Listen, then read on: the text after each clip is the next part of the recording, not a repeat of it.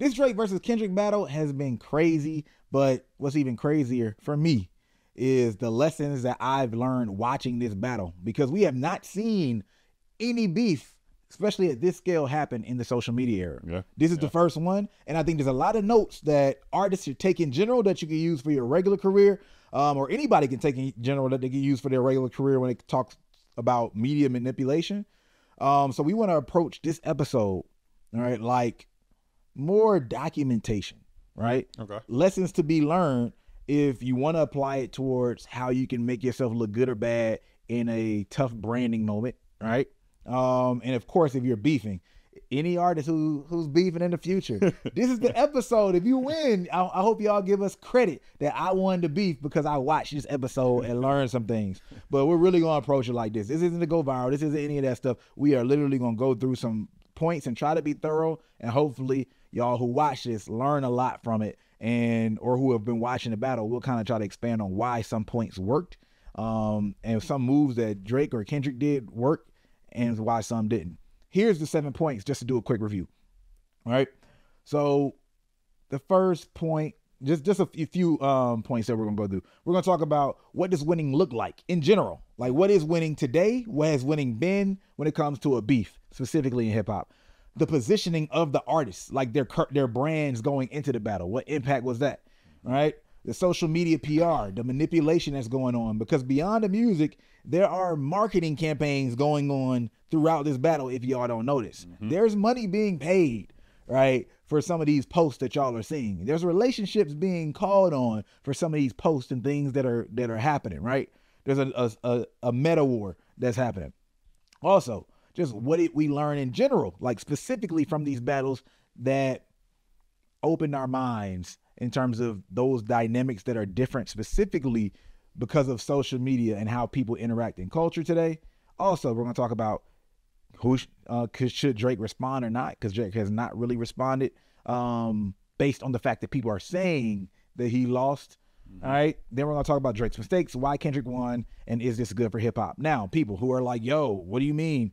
Like, why Kendrick won? Look, this is about what the culture's saying as a whole, not necessarily our opinions. We are documenting this to be learned from for ourselves, right? To document what we've learned, and also for people to be able to take and win a battle in the future. Yeah, hopefully. We want our credit if you take this information and win a battle in the future. So we can't just insert our opinion and say, hey, well, I prefer Drake stuff personally if that's how I feel. That has nothing to do with did I win or not.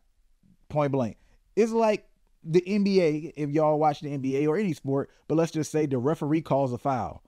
Well, you're like, yo, that wasn't a foul. He shouldn't have called that foul. But the fact is, the foul did get called. And we're talking about the fact that the foul did get called. Why did it get called? Period. Right? So the first and foremost, and just a little addition for those who might be like, oh man, I don't believe you're not biased. I want to go to this tweet. Remember, people was like, Kendrick's not responding. He's not responding fast enough. In that period, although when I learned about the real timelines, it's like, dang, I fell into the hole. Kendrick didn't really take as long as it seemed. But I tweeted, I'm not as big of a fan as Drake's Drop and Give Me 50 as a lot of people are. I do think it's solid.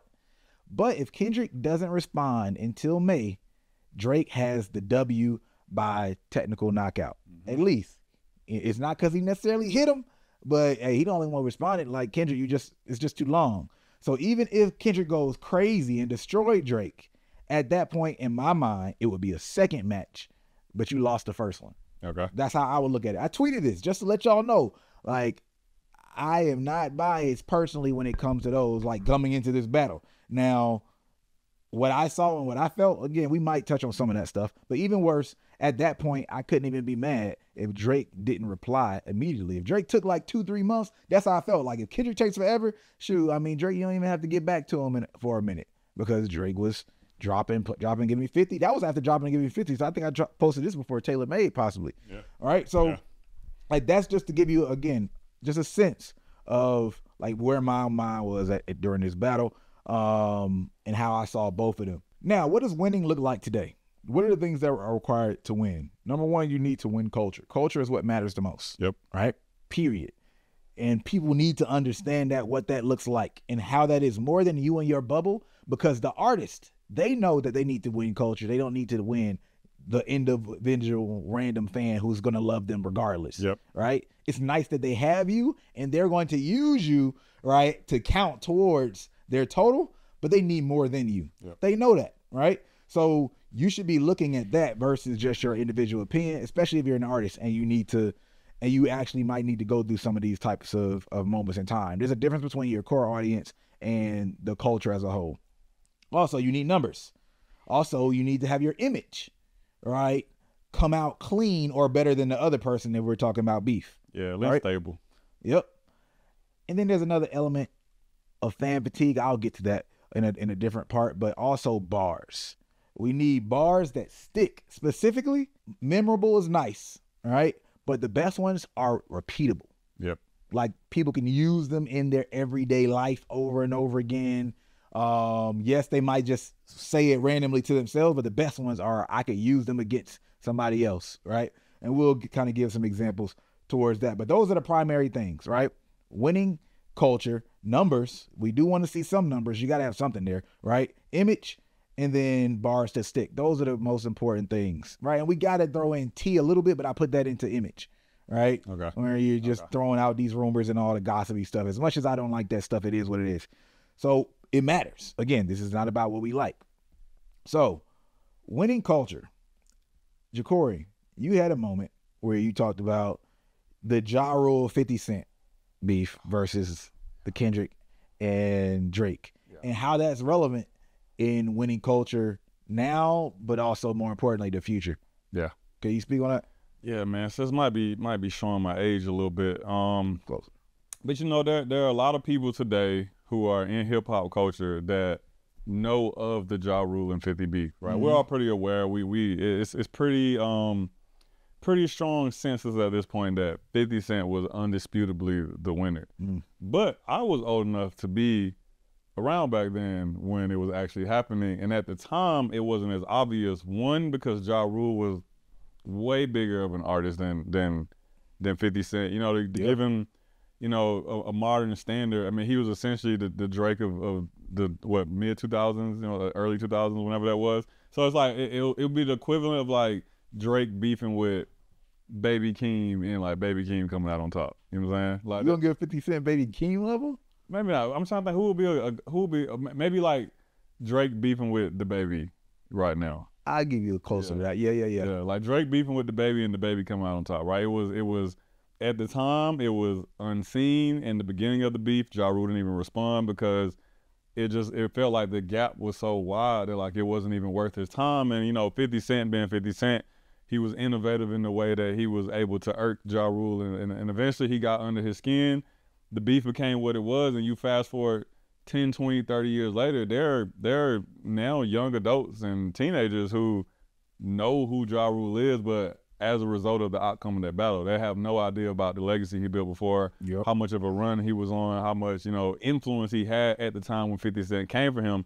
And I say it to say that, you know, we made the point about public perception, and you know, sometimes it's hard to gauge public perception around things in the moment because both sides are still really active and really talking about it.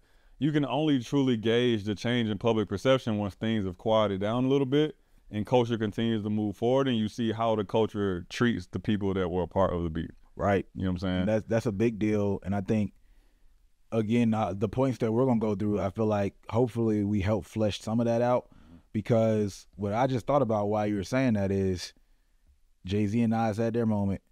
Ja Rule and 50 had their moment.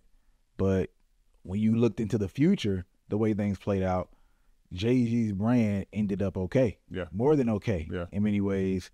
And Ja Rule's brand did not recover. Yeah. Right? And why is that? Right? And why did one stick more than another? And I think some of those things have happened during this battle, but I don't know. Let's just say most of the rebranding or hit brand-wise is being taken right now is Drake. That's right? 100%, yeah. But I don't know. I definitely think we need to talk about, like, is it going to stick to that same extent? I think it's also a little different because Ja Rule was like you're a gangster, and then we strip that away from you. Yep. Right? Yeah, that's what he tried to do. Yep. Drake, although he may play tougher than some people like at moments, everybody still has always known and that Drake isn't that. Yeah. You get what I'm saying? Yeah. So it's kind of like, it's different when Ja Rule actually had a believability for a period of time for some people, and then it got stripped away from you, and that mattered because street brand was one of the primary brands in music. Yeah. Where Drake exists in a brand where the street brand isn't that necessary to be at the top if you don't decide to go in that side of the pond. And the little bit he did play, nobody believed it about him, and that's part of why it's one of the gripes of Drake. As a matter of fact, Drake has a little bit more involvement in certain things, allegedly, than people are even willing to believe. So they don't won't even believe. Like if you hear Drake punch somebody, people will not believe it first. Yeah. And you have to convince them versus the other way around. Yeah. Right? Yeah. So yeah. like that part, I don't think is taking, that hit is one thing. It's more of the, the pedo thing that a lot of hit is being taken around with Drake.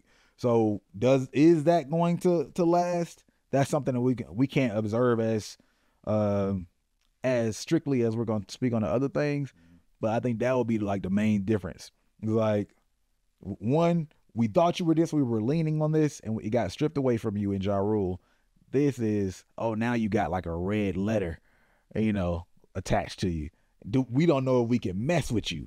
It's not even like we don't believe your music anymore. It's not music based. That's what it is. Yeah, and it's like, and now we're scrutinizing your every move to see if there's some validity to it. Right. In a way that like we maybe were kind of paying attention to before, but now we're paying attention to it with the intention to put two and two together. Right. Because it'll be more of instead of I just don't believe you, don't want to listen to you because I don't believe you. It's more of if anything, a cultural shaming. Yeah. That happens with listening to you, similar to R. Kelly. Yep. Right. That's the only comparison that we have in that regard. Yep. Well, I mean, technically you have the allegations around Michael, but he was so different.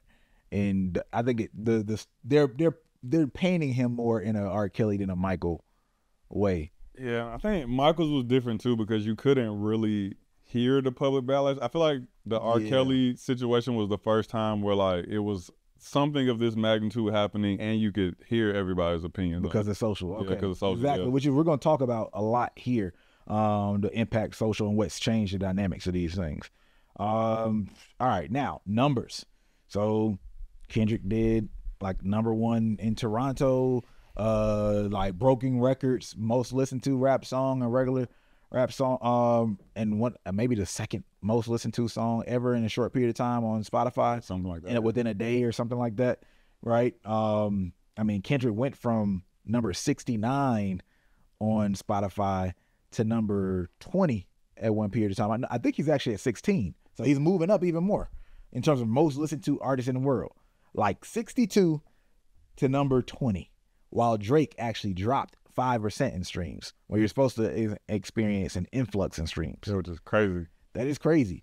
I don't think any of us have seen anybody drop in this period of time. Never. It's crazy. It's wild to think about, because to your point, right, it's like in order for this battle to truly be won, it has to extend beyond our core culture. We need to win over people who aren't normally paying attention to this, which I think they both successfully did. So you think about this influx of attention from people that wouldn't normally be paying attention to them, passing that attention along, and your catalog still dropping. That is crazy. Yes. That is so crazy.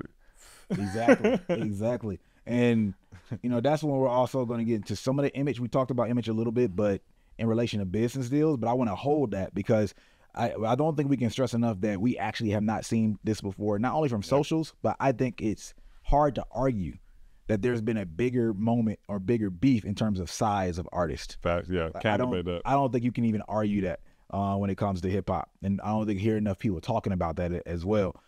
But before I get to that, let's say the last element in terms of what does winning look like.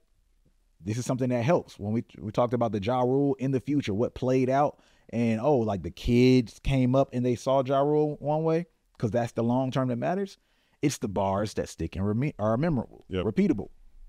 Kendrick, not being the guy that people brand as the catchy guy. He's had more individual bars, way more than Drake, that you hear people repeating. Not me, not Jacorey. Like, you just hear people repeating. You're seeing memes about him on social media. Maybe right? Jacorey. More than what? No, you might hear me repeating it. Maybe Jacorey. Oh, well, yeah, no. I've repeated a few for sure. But the most important part is like this is what's happening on culture, right? Culture, right? Like, so I'm just gonna go through a few of them. One, you got bum, the way he said bum and like that, all right? The YNW Melly line, and I'm gonna also differentiate some of these lines and why some matter more than others. What is it? The braids? There goes another one. I'm just gonna say 10. Y'all can let me know if I'm missing. But these are 10. You don't want to work with me no more. Okay. All right. You got OV Ho. You got A minor. You got F the big three. It's just big me. Mm-hmm. They not like us. Mm-hmm. The fan, you a fan. That's technically a bar. Then you have freaky ass in. You a 6ix9ine god, right? And it took me a while. I didn't realize that he turned fan into an acronym. Like, that junk is crazy. Yeah. So now just calling somebody a fan is like a whole nother. Can't even say it no more, bro. Yeah. You a fan. Like, wait, hold up.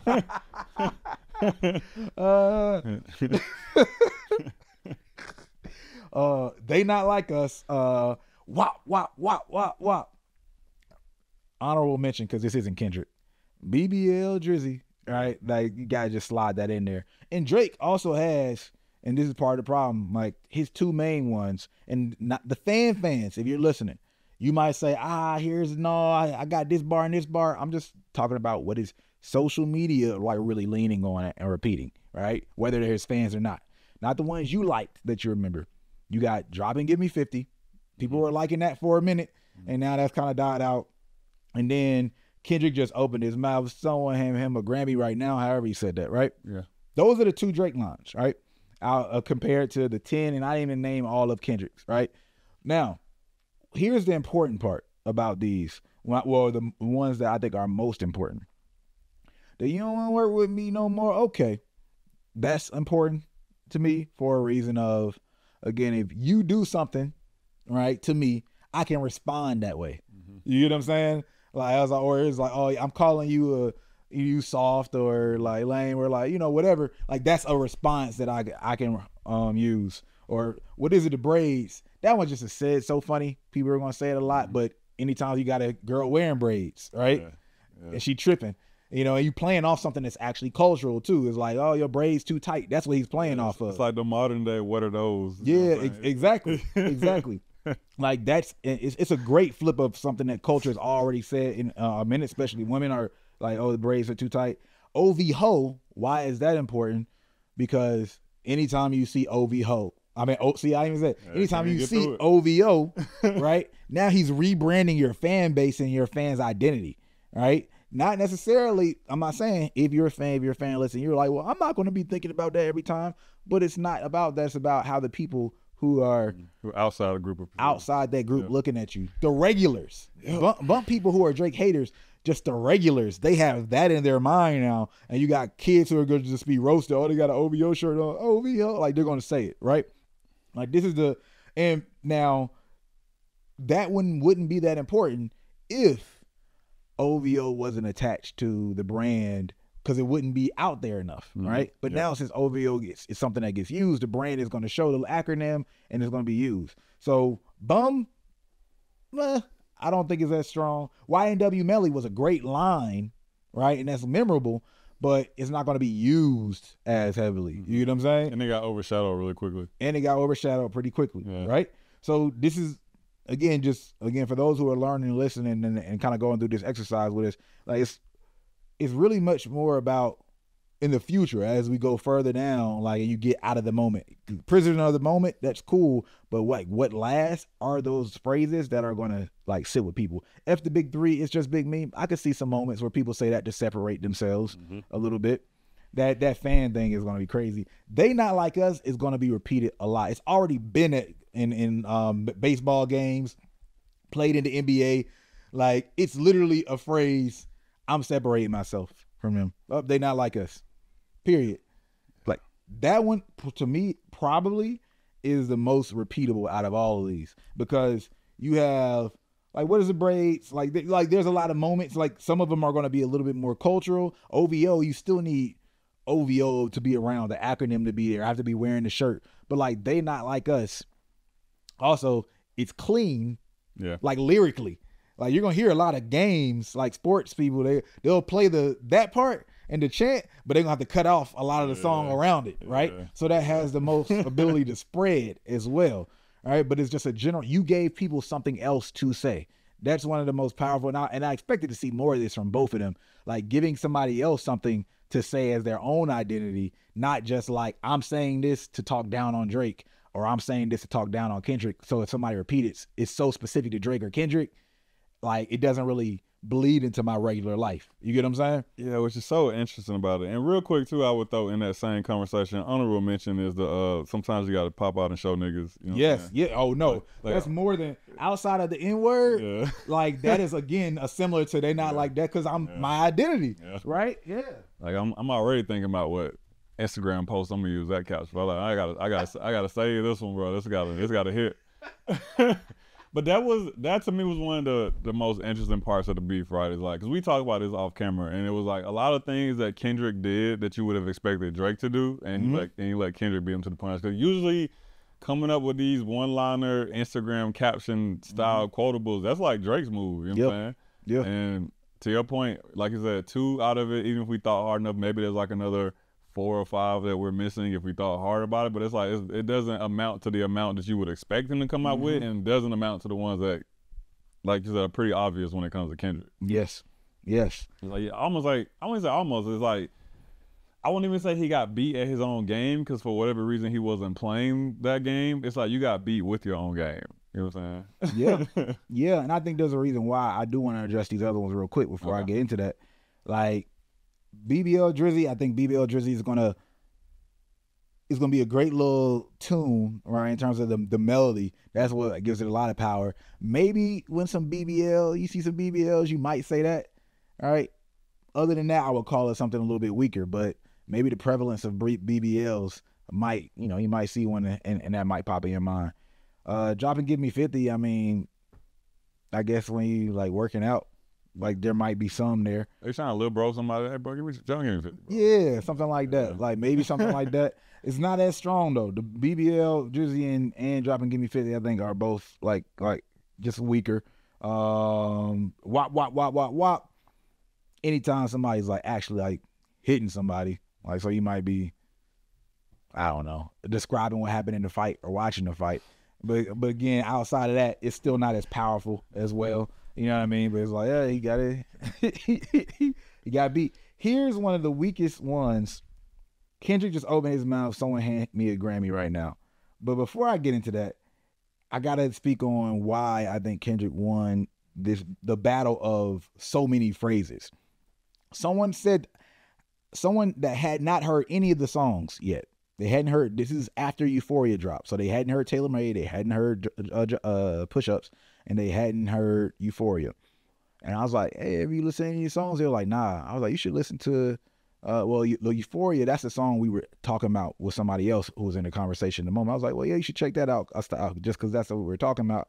I'm like, I think you'll like the songs. And they were like, oh, man, is Kendrick using all them funny voices? And this is a woman, like, because I love when he does all those voices. And when that person said it, I was like, that's interesting. And I didn't think too much of it, but as the fight played out, I realized those voices are what makes these things stick. And it what allows him to put more of those in a song when he decides to than Drake, because Drake doesn't really change his tone all that much, right? It's a battle of styles. Like sometimes your style, just like if anybody watch sports, like I could beat Jacorey and then Jacorey could beat person number 3 can beat me. It's just like a bad matchup, right? Yeah. And when it comes to that side of the game, like when you're singing like the Drake's like melodic style, it's hard to put a bunch of those in one song. Where Kendrick, like, is so sporadic and he's like switching directions so much, it gives him the ability to just like slide a whole bunch of things in. It would like be disruptive for Drake and his music. Like even for me, I didn't like the Dave Freeland, like when I heard it, Like, I was like, this sounds kind of weird. Like the way he did the Day Free and then he did the weekend. I was like, yeah. And I was feeling the rest of the song for me, but it was like interruptive because you're like grooving, you like Drake has you in a bag and you kind of just want to stay in that bag. Kendrick, you're more just like listening, all right, what are you going to do? Where are you going with it? So like for those of y'all who have an animated style, that's something that's going to be beneficial to you. I'm going to help you make things stick. But I think that's a huge part because it wasn't just saying it in the voice. He was changing how he said it. You know what I mean? Which made you pay attention to it harder. It stuck out. And then now, like, again, like, people aren't just saying, you don't want to work with me no more. Okay, then I did doing, you don't want to work with me no more. Like, they're doing the voice along with it, right? So, like, these things stick in your mind. But that's why I think he won that battle, which I would not have foreseen ahead of time, but I'm paying attention to it in a whole another way. I was just learning watching this whole situation. It was fascinating for real. Then Kendrick just opened his mouth. Someone had him a Grammy right now or whatever. The problem with this bar, and I'll skip to this part, like, because I was going to talk about this later. I learned this from watching politics, and a lot of this whole thing is political. Political has moved more to like marketing like artists, and artists are moving, and especially in the beef, you realize, oh, they need a market like politicians. Yeah. Donald Trump, when he hit the game, he disrupted like politics in their marketing because he was marketing like, an influencer or something, right? A media person. And one of the things he would do from a more battle rap side was insult. That was his thing. And he was really good at making insults stick.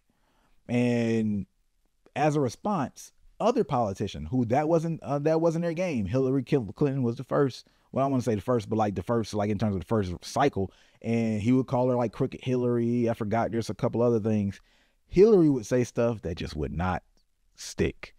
And one of them, I wish I could remember the phrase, like included Trump in it.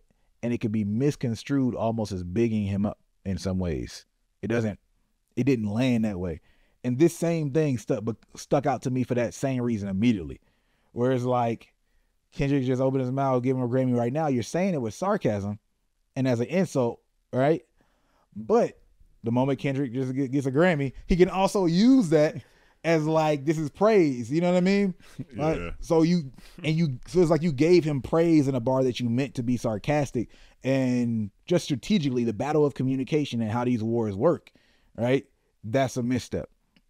Now, I know exactly what you were doing. Drake is full of, in this battle, of I know what you were doing, but I also know this is why it's not going to work like you want it to work, right? It's like a whole bunch of missteps with things like that, where it's like easily flippable, or even though we know what you're saying, you shouldn't have said it like that. You know what I'm saying? Yeah. But yeah, this is a big one, and especially for people who in battle rapping or even in their battle of trying to ruin brands. You do not want to create an insult that really isn't an insult. You know what I'm saying? Like, that's how I can't say it any more simply than that. All right, I got to interrupt really quickly, not for a commercial, but a few key points I want to add to this episode that we want to make sure that we get in, because again, we want this to be just a document that people can look back at in the future and observe for themselves. So here's a couple things. Number one, Drake was really busy during this time. Not only had he been moving around on tour a lot of this time, he also had multiple beefs, multiple people coming at him, but also he had been going through this ongoing beef with The Weeknd and his team. So Drake was distracted, right? He had business as well, right? If you look at his situation versus Kendrick, which we do touch on a little bit, right, he had a lot more commercial business that he engages in that takes more of his time than the Kendrick. So when you look at this, the lesson here is you want minimal distraction when it comes to engaging in a beef, especially with a formidable opponent. Another thing is some of the lies or pieces of information that you reveal can have different types of impact. So in this case, the daughter. A lot of people talk about the daughter as if that was like a smoking gun or that was supposed to be the reason that Kendrick won. But the reality is most people don't really care that much about the daughter. Nowhere near as much of the impact that it had the first time around when Drake was battling Pusha T. But what we did see is that news was great in distracting from Family Matters, right? So Kendrick drops Meet the Grams after Family Matters, right? And one, you're stepping on the track just because he dropped in general. Whoa, Kendrick dropped that shortly after Family Matters. That already is a story.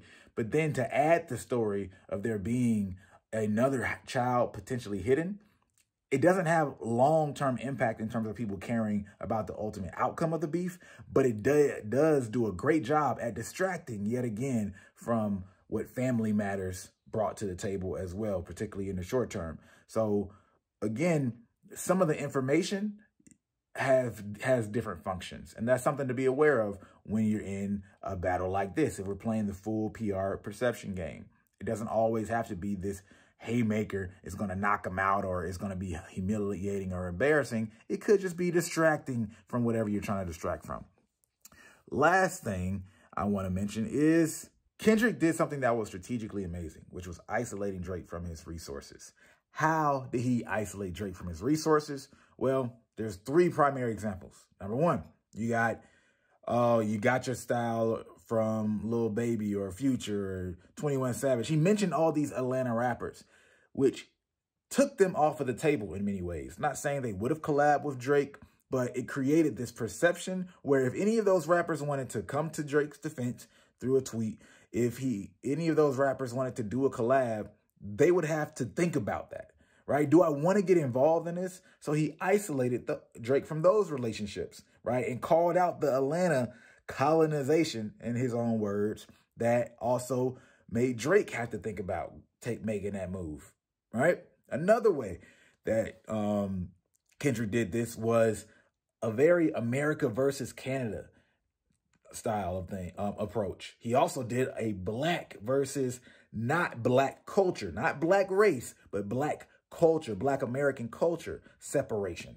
All right. He even did a moral separation where some people had to decide, well, do I want to be on the side of somebody who acts like Drake versus this guy who acts like Kendrick? Because he took some holier than thou stances, right? To be fair, like, is Kendrick holier than thou? Actually, not necessarily. But a lot of people's retort to that was, well, Kendrick is open about him not being perfect, which he gave himself a strong positioning in before the battle. That's something to think about, right?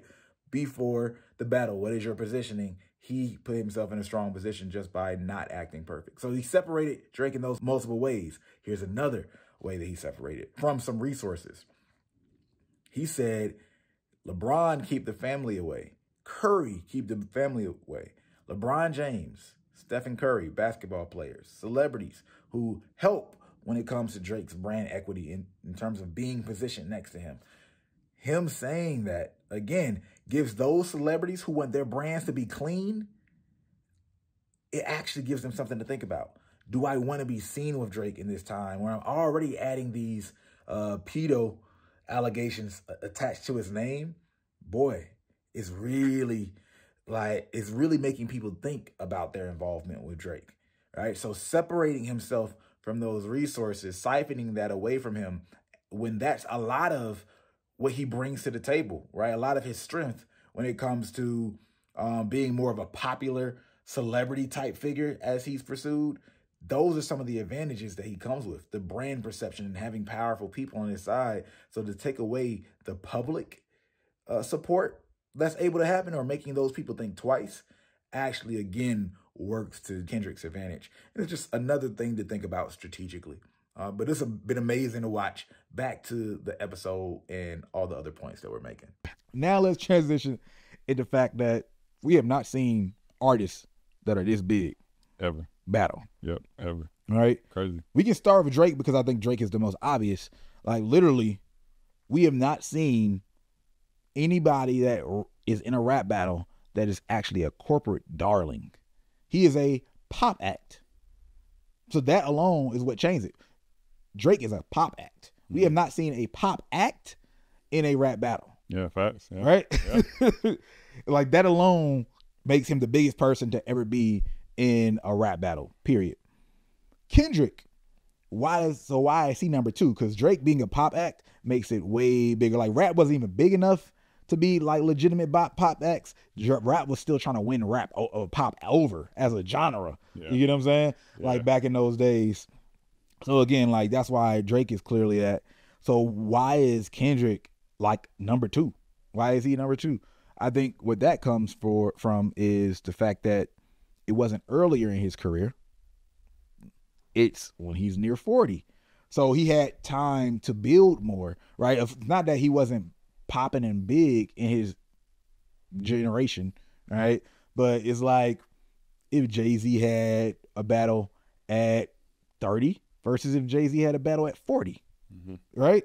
Which these are also the oldest dudes who, in terms of this level of you're number 1 and y'all are beefing up, right? I didn't even think about that. Yeah, That's a good point. which is a whole nother. So this creates like these unique elements, like because Kendrick has done songs with Taylor Swift, which I'm still surprised that he never flipped that on Drake, because Drake did a commercial to the Taylor Swift and Kendrick Lamar song where he was doing like this corny workout thing or whatever. That was like, it was supposed to be a cheesy commercial. Don't be offended for those who like, oh, why you talking on Drake corny? It was, the whole idea was to be corny and cheesy in that commercial. But I was surprised Kendrick never flipped that.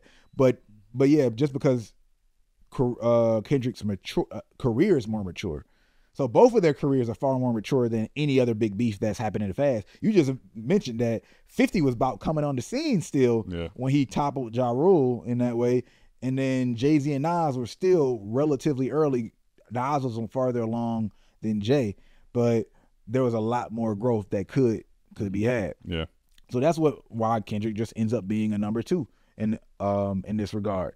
But that creates completely different implications in things that can be said, things that can't be said. Like for Drake especially, like Drake got pinned up, if we want to be honest, like by many people's analysis, Drake had lost pretty much when They Not Like Us dropped. Yeah. All right. Pretty much the final nail in the coffin. A lot of people were saying it's over. I was like, I gotta hear what Drake responds. I gotta at least give him a chance to respond. But you know, a lot of people like already They Not Like Us hit hard enough for people to actually feel that way and on a high level, right? And communicate on a high level. I was like, all right, I still need to hear what Drake says, but I mean, this is gonna be pretty tough because I don't know what you can say. Drake responds to Hard Part 6.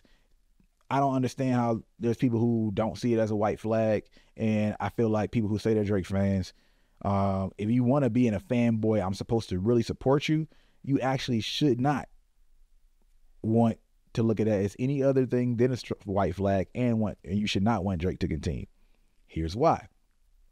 At this point, we're talking about the idea of Drake being called a pedo.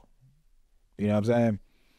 That, if I'm on a corporate level, that shakes the room heavily. Yep. You know what I'm saying? Like, it's bigger than this battle. It's like, all right, yeah, I like this idea of winning over the culture and being the number 1 rapper. That is something I truly do care about, and being better than Kendrick. But to the point it's affecting my real life and the business that I could continue to do. If this battle never happened, I would have just been good, and it's not like my life would have been ruined. I need to more so protect that instead of continuing to fuel the possibility of this message being spread more, repeated more than it already is going to be at this point, especially after They Not Like Us like really pinned those messages in a catchy way. Right? So like, to me, strategically, there's a moment of realizing, what is this battle worth to me? Yep. You know, it's like, it doesn't really make sense to actually continue this battle. So if we talk about an unfair advantage, and everybody should be looking for their unfair advantages in battle. So like, I don't even mean this in like a soft, oh, that's unfair way. Like that particular message, right, pinned him down. Like we can argue that, well, Drake might have responded and Kendrick might have responded, and maybe they went on for another week, and maybe Kendrick still would have, quote unquote, won the culture or whatever. But Drake had to stop right then, or the smart move, because let's say he might still continue. Maybe he drops something tonight. Who knows? But like the smart move at that point just becomes, okay, you got me. F it. You know what I'm saying? I need to just go get on this track, refute those bars, say that you're a liar, and you're wrong. And this is more for my corporate sponsors to hear me refute this message than anything, right? Because that's affecting my life in a real way. There's a lot of money on the line, and literally a day or two from the Heart Part 6 dropping, there's a drop of my Nike shoe. I ain't even catch that. Exactly. Exactly. So you want to think like, oh, none of that stuff was real in terms of, maybe some of the people behind the scenes saying, hey, chill out. Bruh, you think Nike liked when we dropped the Drake shoe and a bunch of people are in the comments saying OVO? Yeah. You know what I mean? Yeah. Pedo and all this stuff, like A minor, all in the comments. That was what was happening. Yeah. So, like, this is what it looks like when you're Kevin Hart versus Cat Williams. And that's my comparison. Why I say that, like, some people like to say, oh, Cat Williams is way funnier than Kevin Hart and more raw than Kevin Hart, and Kendrick will be Cat Williams in this particular battle, right? Drake would be Kevin Hart. I say, again, unfair advantage because a Kevin Hart and a Drake are more corporate. They're more commercial. Mm-hmm. So you know what you're not going to see? If Kevin Hart had to go head to head with a Cat Williams, Kevin Hart can't say stuff as edgy. He can only go but so far. Yeah. Because he's dependent on stuff. Yeah. And you know what people are going to say? Well, he was like, dang, well, Cat Williams is more edgy. He's more funny because he's saying wilder stuff. He's more uninhibited. You seem a little bit more buttoned up. Like, you are in an unfair position in terms of what you can actually do if you're trying to maintain your current lifestyle. You could say, hey, for the sake of this, I'm just going to risk it all and then say whatever you want to say, approach it however you want to approach it. But this is the type of element that is existing in this battle. And again, for those people who are watching this documentation of this battle, the analysis of how we're breaking this down, that might let you know, yo, if I'm in that type of position, I'm playing that type of game, if anybody who don't got nothing to lose, you know how they say, I don't want to date nobody who don't have nothing to lose, or I don't want to deal with nobody who don't have anything to lose. Not that Kendrick has nothing to lose, but the things that you have to lose in a corporate setting is more in that game, right? They're both like cultural games that y'all might have to lose, right? And I think that's another way to think of it as well. There's categories that y'all might be equivalent in what you have to lose, but you need to look at the categories where you have something to lose and they don't, because that's also probably a vulnerable part that you have. You get what I'm saying? Yeah, I agree. Because I think you can see it from both sides, right? Like, if you assume what the other person thought was the biggest thing the other person had to lose, Drake is assuming Kendrick's biggest thing to lose is his family. Mm-hmm. Like, he kept attacking family so much. Kendrick knew Drake's biggest thing he could lose is the public protection he has, the public perception protection. It's like, if I can just get a chink in that armor for people to see through, like, I won in my eyes, right? Versus, I'm pretty sure Drake was probably thinking, if I can cause some chaos in his household, him and the wife arguing about these bars, you know what I'm saying, the baby looking at Kendrick funny, you know what I'm saying, like, damn, dad, you let Drake say it, you know what I'm saying, and in his head, it's like, I won. But then, like, you think about those two outcomes, one is easier to measure from the public standpoint, and we have to remember this, like, this is what it comes down to. It's not about, like, internally, Kendrick's household could be in shambles right now, and Drake maybe did win because of that, but we'll never see that, and we'll never know that. Right. But if fucking Nike dropped Drake next week, everybody would know that, you know what I'm saying? And outside looking in, it would be like, oh, Kendrick definitely won the situation, because we can literally see the impact that this had on you versus Kendrick. We got to make some assumptions. He been quiet for a while. Maybe he in therapy. Yeah. It's whatever. He's doing X, Y, Z. But it's like, these aren't things that are, I won't say aren't tangible, because they technically are, but it's not in the mind of the fan. It's like, I can't even prove or disprove that. So why waste my energy over there? I'm going to spend it on the things that I can very clearly see. The music catalog, the way the corporate sponsorships treat you, you know what I'm saying? What the comments say after this, and those are the things that end up mattering long term, because by the time the artists on the other side can finally piece together the statements or the proof to back their point up, is like, it's too late. You know what I'm saying? Like, the public has already took their narrative, dug into it, and are now running with it. And then, maybe there was a time where that was easier to get ahead of, back when news cycles were like once a week, you know what I'm saying? Once every 2 weeks. It's like, oh, if I can just get this narrative straightened out before the next article of The Source comes out, like I'll be okay. Right. Versus now it's like, damn, bro, I have to fix this narrative before that 16-year-old in Russia wakes up tomorrow to start posting on his meme page. And it's 4 o'clock in the morning where I'm not gonna make it. Right. I mean, nobody's sleeping because it's 24 hours really with it. Yeah. See, and that's a good way of thinking of it, because like, what if it was Kendrick versus J. Cole? They both have wives and kids. Yeah, that's that. Right? Yeah, well, they're two family men. So that's more of an equal playing field in terms of how they're looking at it, and they're a little less corporate. And let's just pretend they both have wives and kids. They're cheating on their wives real bad, and both of them know that they're cheating on their wives real bad, but their wives don't know, or it's not public. And that's a part of their family brands.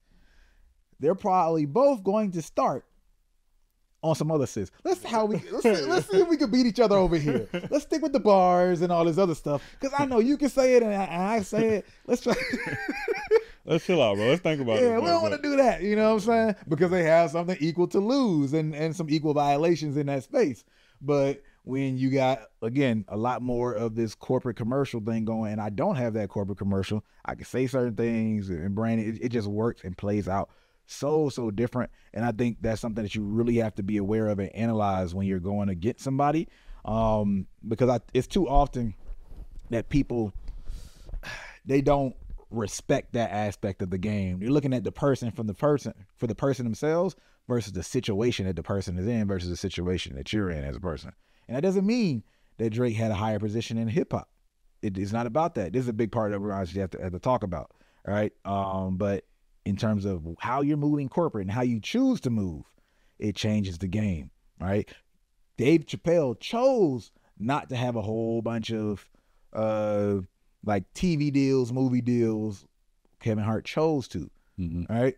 And a lot of times people try to, like, this is why people in hip hop look down on some of the ways where people try to say, oh, I got these numbers and like Drake has these numbers, et cetera, and his fans might make it worse. Because when you try to stand on those things, it's like, well, there's many people who are choosing not to do that things. Like, if you decide to be pop star, that's like a different thing than hip hop star. So we're talking about the hip hop credibility in this battle, which comes down to being aware of the culture, which, again, I'm going to get a little bit deeper into with Drake. As a matter of fact, it's a good time.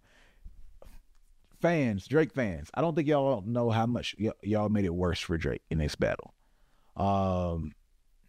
And that's a huge part of how the outcome. And I'll say it this way.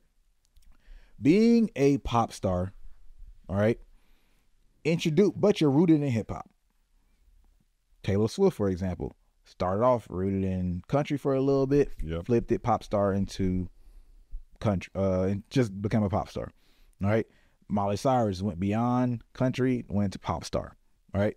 And there's certain levels of respect from a core culture that you do and don't have based on how you move in the culture at large. Yep. But you have to first and foremost understand the culture at large, and everything you do over there, that don't mean anything over here per se. We can respect it, but don't act like it makes you better than the rules that exist here. Yep. It's like when you come over to your mom's house, I don't care if you got your own apartment right now, but the rules in my house are still the rules in my house. You get what I'm saying? Yeah. So, like, a lot of that lack of awareness in Drake's fan base, I think, isn't there. There's a lot of Drake's fan base because they came in through the pop aspect of Drake, or they came in through Drake just in general. He's their introduction to hip hop. He might have been their first favorite hip hop artist. Yeah. Right? It's almost like in churches, there's like it's like a funnel. There's preachers who call themselves, I forgot what they are. It's almost like the top of the funnel though. I'm teaching a more diluted message. And the primary core church has a problem with those preachers because they're like, well, that's not as biblical, or it's like overly optimistic just to give people a sense of this is all good and you're not doing anything wrong. It's too feel good, right? Yeah. But those preachers' argument is, well, I'm converting people, right, who are afraid of that core message. Yeah. I'm the top of the funnel. I'm introducing them and bringing them into God. And I guess you're supposed to leave that church when you become more. You say, well, oh, okay, this person's only like kind of lit, but he really don't know. Yeah. You know what I mean? He's not potent enough for me, so I want to go down the funnel, I guess. right? That's how it's supposed to work theoretically. Like that's what it looks like coming through a Drake, somebody who's positioned as a pop star. And the thing that I saw repeatedly is people misjudging the things on that side, outside of the circle, as things that matter in the circle. And even Drake did it a little bit, but I think Drake did a good job at like moving off that relatively quickly in terms of the bars of the number ones and things like that, seeing that didn't matter because it doesn't matter. And you're actually supposed to have those numbers if you start to make those pop choices. Now, if someone chooses to make those pop choices and they playing themselves and they don't get them numbers, that's when people start looking at you real funny. But Kendrick has never been looked at somebody who's pursued that heavily, so you can't really use that against him. And he flipped it in the beat. He actually did take it in the musical accolade direction, but a different direction, right? Because he clowned Drake for not having an album that's considered a classic in the rap space. And see, this is where he said your core fans, and then Kendrick multiple times tried to separate culture from Drake, which there's just a big reality of, again, you would see online. This isn't all Drake fans, by the way. So I know like some of y'all like, oh, what you mean I made it hard for Drake? Y'all should be aware. Start looking around you and some of these people online. There's a huge amount of fans in Drake's fan base because of where they're coming from that don't understand what Drake actually himself understands to a pretty good extent of what matters in hip hop. Yep. Right. It's just a different thing. So that alone, like when you see all these arguments that have nothing to do with the core culture outside of that, you start to make people start saying, like, who are just indifferent, start to say, I don't know if I want to be on the same side as this person right here. Yeah, exactly. Like, I'm looking at Drake different because the way what you're saying and what you look like. And it's like if people are arguing about money, all right, and then your perception of this guy is like, oh, he's super broke. You see that he don't have a job and he's looking dusty. He doesn't get any woman, da-da-da-da. And now you're like, dang, he just repeated the same argument that I did. Maybe I'm doing something wrong. Matter of fact, we just watched a video like that. A girl saying the same thing. Yeah. She said, I never argued that someone couldn't say the N-word before. Maybe I'm on the wrong side of history because I never had to argue why a black person should be able to say. And then she came to her own conclusion, right? Yeah. And she said she used the term Drake sexual. Like I never heard that term before, but she said that's how deep of a fan she was of Drake. And hearing some of the things in the arguments made her rethink how she saw things. And that stuff went far beyond the bars in this battle. It was a lot that happened beyond the bars. So understanding your positioning, my audience, you got to understand what the core culture is. That's what matters. And any of y'all who don't understand the core culture in this competition, you just need to watch. Period. You're making it worse. You think you are not. But you need to watch, and I know you might feel like, well, I like Drake and I like some other rappers, all right? But trust me, just learn. I've said this on Twitter. Look, I like Burna Boy. I like David O. I like WizKid. And they got a little bit of beef going on themselves or whatever. If there became a legitimate battle where it was just straight music, because most of the stuff I hear from them is more like some personal beef. Yeah. It's less of fans like who's the best out of them for real. Real shit. But if it really became a music thing, I've been rocking with Afrobeats for probably like 10 years now. I am also black, all right? Africans are seen as black. However, my opinion don't matter in that damn conversation. Mm-hmm.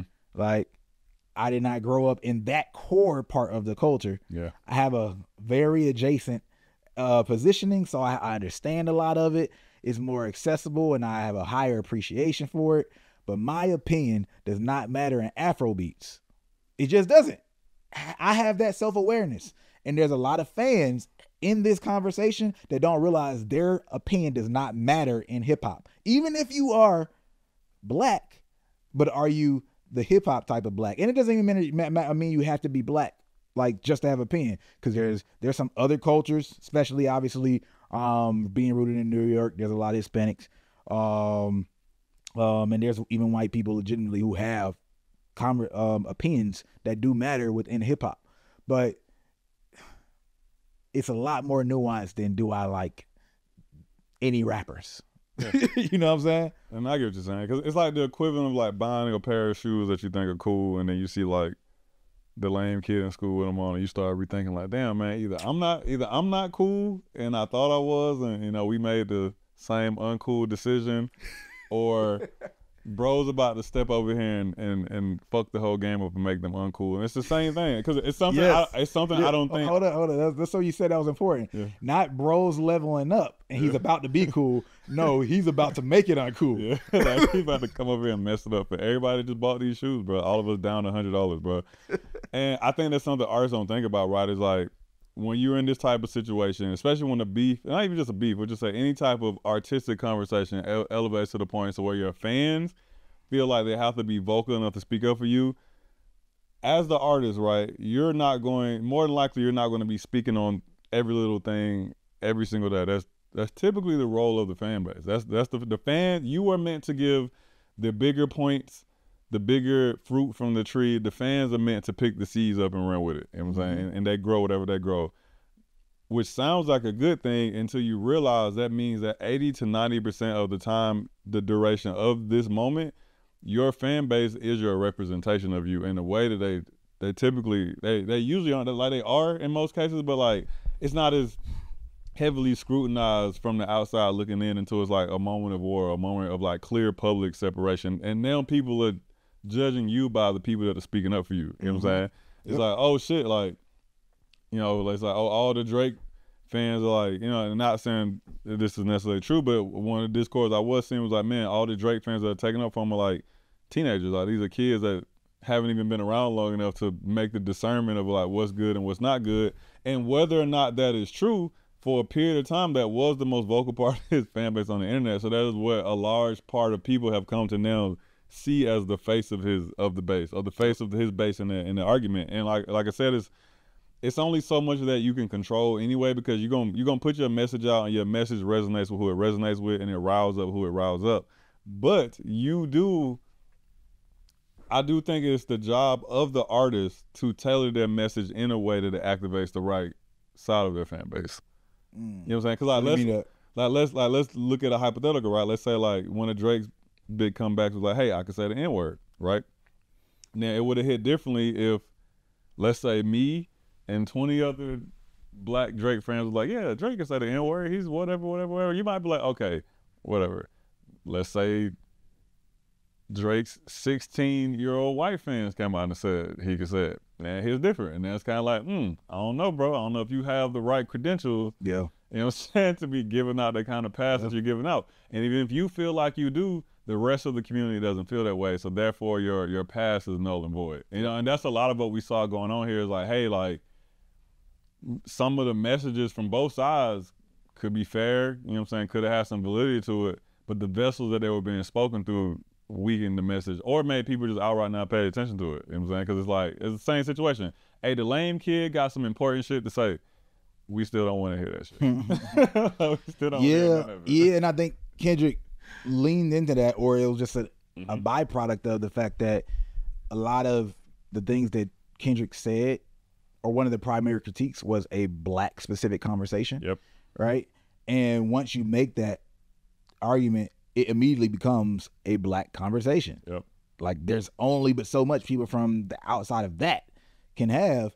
And again, whoever is battling or using this for yourself in the future, that just means culture. Yeah. All right. And culture you can insert culture. Like what conversation is very specific to the relevant conversation at the moment, and that might actually scapegoat or separate you from the other person, or cut off the relevance of some of that other person's fan base. All right. Yeah. Because Drake has black fans. Yeah. Kendrick is big enough. He has many fans that could not be in that conversation as well.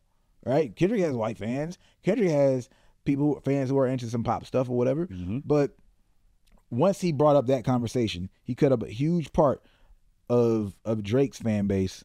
And once you saw that clearly by people misconstruing that conversation, right? It's like, oh, this is a racist conversation. Drake was talking about Rick Ross in that particular thing, so I'll leave that alone.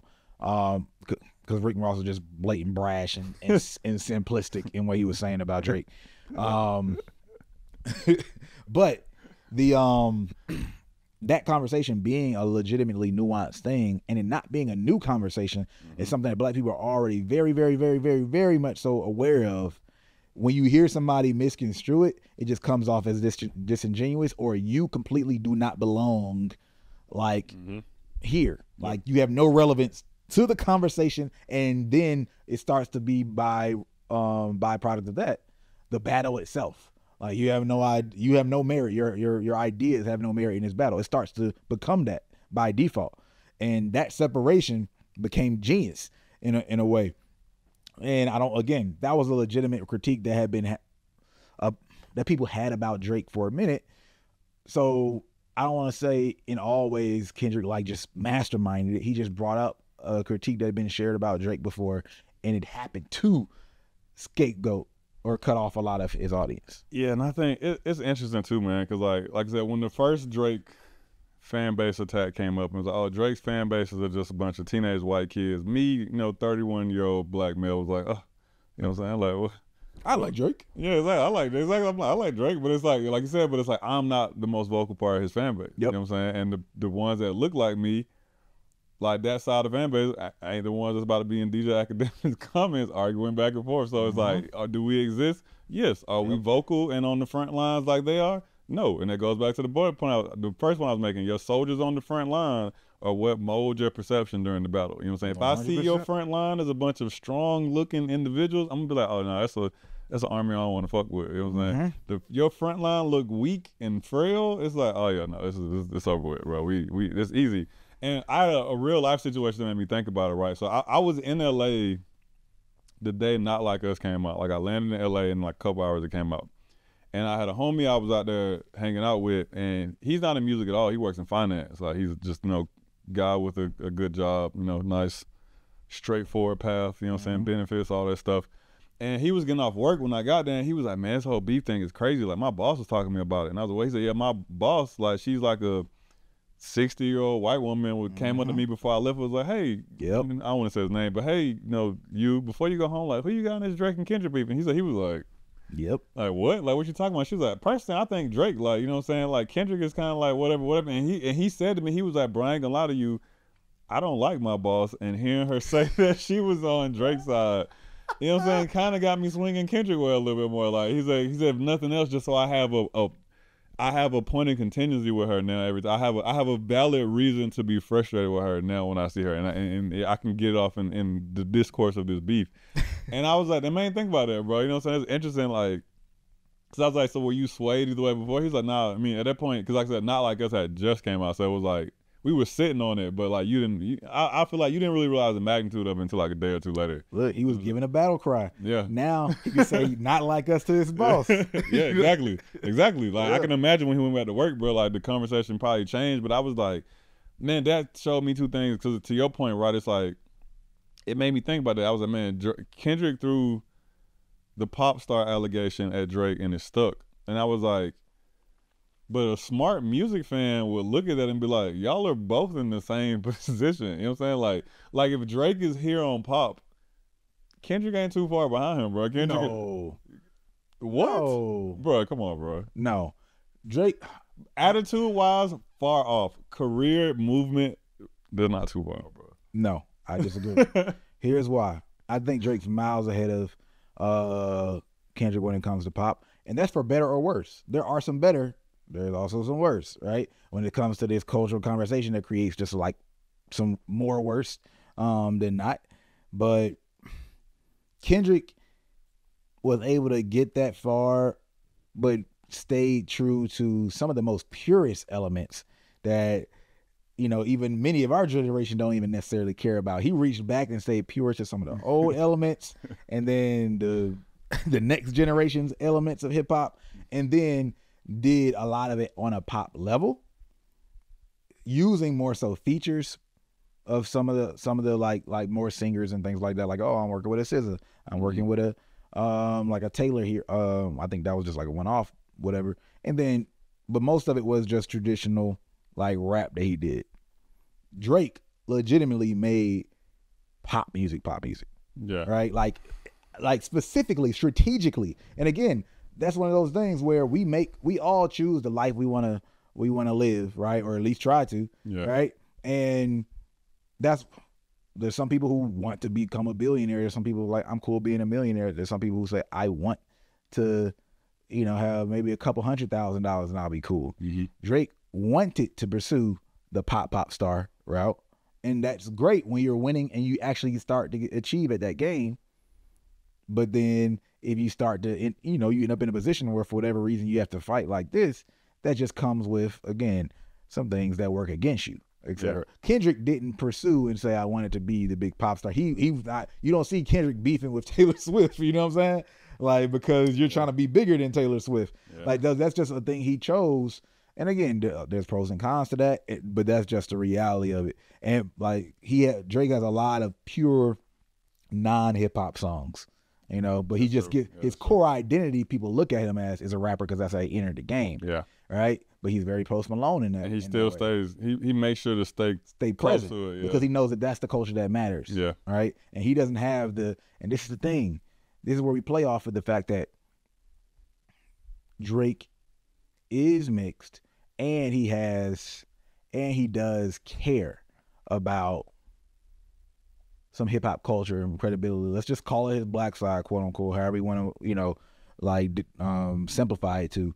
But Post Malone could do the same things that Drake did and not be present in black culture. And he doesn't have to worry about let me still try to stay relevant on that side of the game. Mm-hmm. That's not something that he has to struggle with Drake. You see the struggles of, I still want to be relevant in that side of the game as well. I care about that side of the game as well. All right. And it just, again, it's not to be an apologist for Drake, but it's just also, some of the realities it does seem that he does struggle with. Mm-hmm. Right. And again, that creates vulnerabilities. And the vulnerabilities got surgically cut through in this particular battle. That's just what it looked like. So again, understanding what your vulnerabilities in battle, just to turn that into a lesson is a big thing, a relevant thing. I do want to go to the next point though. Some things that we learned from this battle, like in terms of just specific to today that we couldn't have seen before. TikTok. No, yeah, social in general. Voice of the people. But TikTok, I'm going to go with TikTok and of course Twitter. Man, the ability for people to dissect lyrics. There's a huge knowledge base now called the internet where you have a music teacher, you have a social studies teacher, you have somebody who's in the streets, you got somebody who maybe have gone to this country, and you have all these people analyzing so they can understand your lyrics. There's somebody who the lyric hit. Like, I missed these two lines, but Jacorey caught that line because he watched that show and I didn't watch that show, right? And these people are all able to explain. So normally I might just be judging by what I can get with for an extended period of time and slowly learn some of the bars over time, over the years. And I'm like, oh, I never even knew that song that meant that, right? But now there's this hyperbolic chamber where people are instantly starting to understand 90%, 100% of the song almost, if the bars are that deep, without even having to try. They just go on social media and they're like, oh, well, let me scroll because everybody's described. I found myself, let me learn some more of what the bars. I'm just going to hop on TikTok and scroll. That changed the entire dynamic where I think if Kendrick rapped like he rapped and Drake rapped like he rapped, if it wasn't for TikTok, Twitter, I don't know if Kendrick would have been ranked as high because people just wouldn't have got it.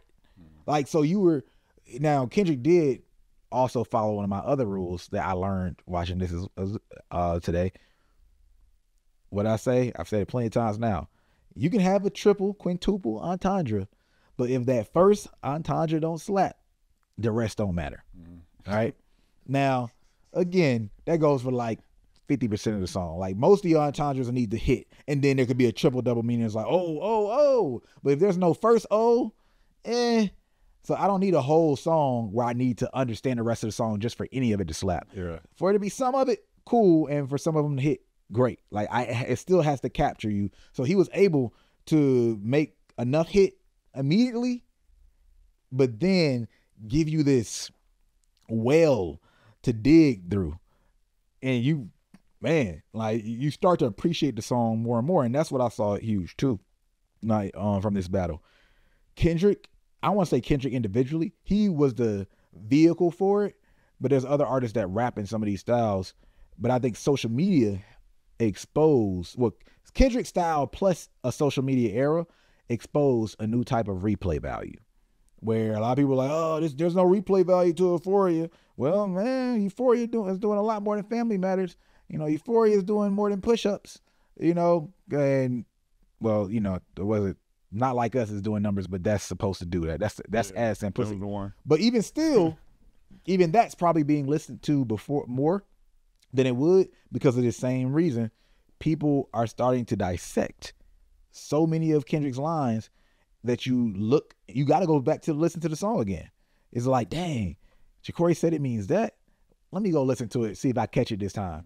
And now I'm remembering more of the song as I go back through it, and I'm liking more of the song again as I go back through it, and I'm learning over and over again. You get to have that same experience where I listened to it as a kid and I listened to it adult. You get to have that same maturation, like, except in a short period of time. For that same reason. So he unlocked his replay value where people are literally listening a billion times just to see if they understand more, or you get it, plus social media explaining stuff, and now you're listening back just to hear what you explained in context. That alone forces you to go back just to better understand. We've seen this on social media as well, where like someone might do something really quickly, like you add a twist to the video. Now you want to watch the video back just to catch the twist, now that you know what's going to happen, see if you missed any of the clues along the way. Or I'm trying to think of an example. Someone would say something like, did you see the X in the video? Right? And now you're watching looking for the X. Yeah. You know what I mean? Yeah. Or you'll read the comments and someone will say, man, how come nobody's talking about the dude in the background? And then you go watch the video to see the dude in the background. Right? That was happening with the songs. Because again, it is just content at the end of the day, and we want to look at it that way. Yeah. All right, music is content, so now people are going back and to see exactly what they missed. That, again, I think social media is a big part of that. That couldn't have happened before, but that gave Kendrick an advantage that could not have been foreseen before. It would have been a lot more even, like from a lyrical perspective. Even if you got the rappity rap people, like, well, I don't even say rappity rap people, the real rappers who might catch more of that type of stuff, like immediately, all right, you would have had those people, but there wouldn't have been the same amount of people that would have been able to appreciate what Kendrick was doing if it wasn't for social media. Yeah, I agree. And like, even to have the information, because the first line that I think of thinking about that is they're like, I'm out in Tokyo in Japan or something, and then the internet pieced it together to being Future's assistant or something like that. Right. That's information, but this beef that happened 15, 20 years ago, we wouldn't have learned about that until like the documentary came out. And but we'd be like, oh shit, that's what he was. But so I agree, it's like, not only is there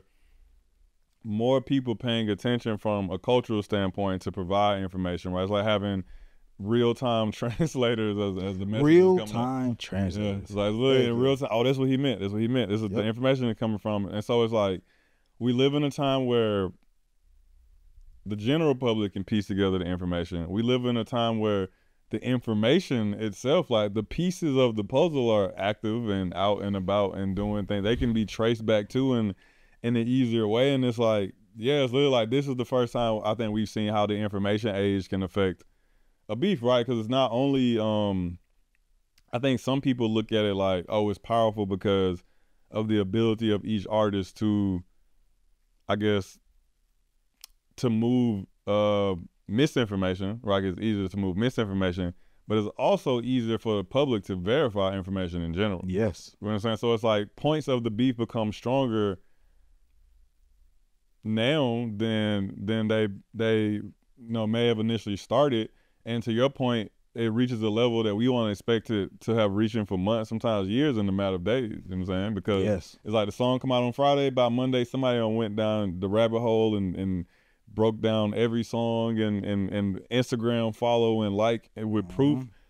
to guide back to the point, it's just like we've literally never lived in a time of history where let alone people care. One, would people care to do that? Because we have to bring it up too. This is the first time in the history where fans even care to be involved in that way. But then also the first time where they could even do that. You know what I'm saying? 100%. Crazy. 100%. And like you mentioned, the Tokyo bar, like that was a Drake bar. So I do want to mention that this is something that happened with Drake as well. Yeah. It's just that Kendrick had so more of it. But for people who don't know Kendrick and follow Kendrick, because you might be a Drake fan and like, I never listened to Kendrick, y'all should know, again, Kendrick had an unfair advantage in that category because Kendrick had a reputation for doing that. So you had some of his core fans already looking out for that. You know what I mean? Now, one, Kendrick does go deeper into the entendres. That's why Drake kind of like made fun of him. Yeah, go do one of those, because he's known for that. Like Drake knows that he does that, and Drake just doesn't do it to that level. But the fact you have your fans that are used to piecing that together. I remember like all the stuff around the Damn album, and I was like, bruh, I don't even care. I don't want to listen to all that stuff. So I understand how some people could be like, I don't want to hear all that in the beat, and not get caught up. I get it, right? But it's just like that, in terms of what that does for you on the internet.